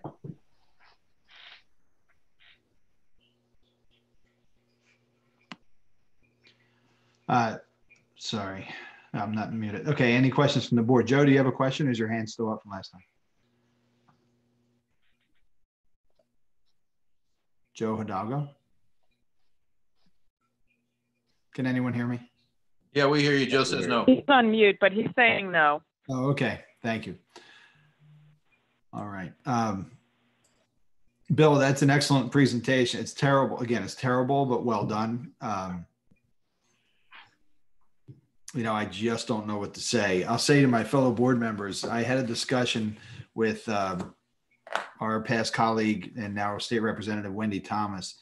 And we had a discussion about the legislation that was proposed to eliminate or take away our ability to increase taxes this year. And I know that we were all against that. One of the things I talked to Wendy about, and I'll share with you, is if a school district, if we could have some legislation and maybe amend that legislation, what she was interested in, if a school district did pass a zero tax increase in, for an example, a 2021 school year budget, that they would have the ability to have relief from the Act 1 index for a period of years after that, so that you don't have that compounding effect. So if you think that may be a good idea, I'd reach out to Wendy. You might want to coordinate with the IU. I don't know if it's something that could gain some steam in Harrisburg, but she seemed to think that she could go to the writer of the original bill and sign on to that bill if it was adjusted to be something like that, where it still gave us flexibility. But just a thought, because it's a difficult situation to say, let's tax our neighbors right now. But we do have to look at the long-term effect of that. And it's the compounding effect of that elimination of that tax, that tax increase is not lost on me for sure. Mr. Solomon, you have a question? Yeah, and I guess it can go to either Bill or Dr. Frazier. You know, there was an article in yesterday's Bucks County Courier Times about Ben Salem's situation. What have you heard, and during your conversations with your counterparts? Obviously, we're all going towards the same level of bad news. It depends on where you are, I assume. What are some of the things that are we seeing some consistencies in thought processes, or is there anything out there that we're missing that other colleagues are talking about doing? And are we even having those conversations? Yeah, Mr. Solomon, I think all the districts are in a similar boat. And we are having those conversations amongst many other conversations. And really the only variability that you're seeing is timing. So, you know, some folks are choosing to take some steps this year to try to shore their deficits. Some folks are making the decision to wait until the 21-22 school year in anticipation of conditions being worse than they are for this particular budget. But there's not a district in the county that doesn't have a deficit, and a sizable deficit at that.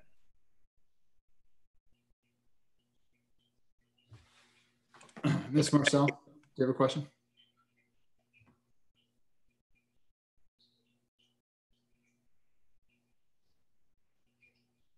I just had a really quick question. I know, Mr. Bialik, you mentioned running those scenarios for no tax increase for the full amount, but I was just wondering, Mr. Stone, if we could also run one that's in the middle, just so that we could just kind of see what those options look like. Yeah, I can absolutely do that. Okay, and thank you very much for all the great work that you've been doing already, and the work tonight is really helpful for seeing the situation that we're in. So thank you. You're welcome.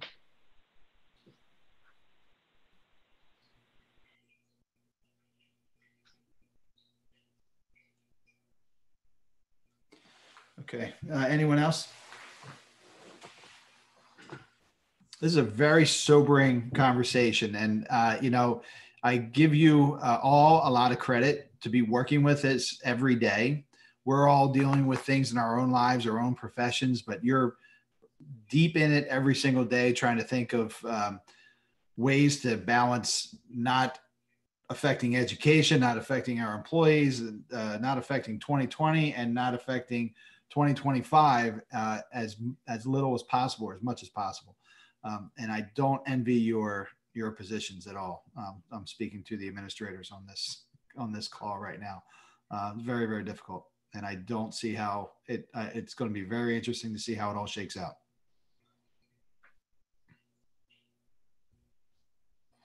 Okay. Hey, do you have anything else, Bill? I'm all finished. Thank you very much. Okay. Mike has a question. Who has a question? I've got one. Oh, sorry, Mike, I didn't see it. No, it's okay. It's hard to do here. It's fine. I just read, I got an email blast as part of this. We're about to enter another month of complete shutdown of our economy down here. Bill, this is only going to get worse. I mean, it really is. So while I think your numbers are fairly pessimistic, they're probably right. They may not be pessimistic enough yet, unfortunately, in light of the fact that now this county, this area of the state of Pennsylvania is looking at June 4th before we're even remotely close to opening anything back up now. So I feel for you, but this is going to be tough. We're going to have to pass a budget before we really know what's going on. That's correct. Okay. All right. Thank you, Mr. Stone. Thank you, Mr. Bollock, Ms. Marcel. Mr. Bollock, anything else before we move on to any public comment on this topic? No. Kristen, do you have anything? No? Okay. Okay, thank you. Ms. O'Grady, any public comment relative to finance? No public comment. Okay, thank you. Mr. Block, you want to wrap things up for us? Yeah, I haven't been to a Council Rock School Board meeting that's been this long, as far back as I can almost remember. So hopefully that's not the norm, but we have our work cut out for us. So I do want to thank the administration. A lot of tough topics that we're dealing with, and we didn't even talk about a lot of the other stuff that's happening as a result of this. I did want to end on a high note though, and May 4th to 8th was Teacher Appreciation Week, and I know that a lot of folks were shouting out to our teachers on social media and all different platforms, and what they're doing is amazing, and what they're dealing with while they're doing it is likely tough. So just wanted to be on behalf of the board, let them know how appreciative we are for what they're going through, but more importantly, what they do. And then lastly, to all the moms out there, just wanted to wish all of y'all a happy Mother's Day. And I guess we'll see y'all in a couple weeks. Hang in there, everybody. So Andy, just one more question, or comment, if you don't mind. Yeah, sure. So we saw the number of people drop exponentially throughout the whole meeting, to where we started at 90 some people and now we have 10, right? If there's a way, the discussion we had at the end where Bill showed the financial situation we're in is vitally important for our community to see. So if there's some way that we can get this message out to our community in an effective way, I think it'll be very helpful in putting things in perspective. I appreciate all the emails we get about the different topics that are going on in the district and what are important to people. But this is a common trend that we see, that when we get to the numbers of finance, these things are kind of boring to some folks, and it's not as passionate to some folks, or to many folks. If there's a way we can get that message out there, I think that'll be helpful to everyone. Will do. Thanks, Mr. Bollock. Thanks, everyone. Have a great evening. Thanks, everybody. Thank you. Good night, all.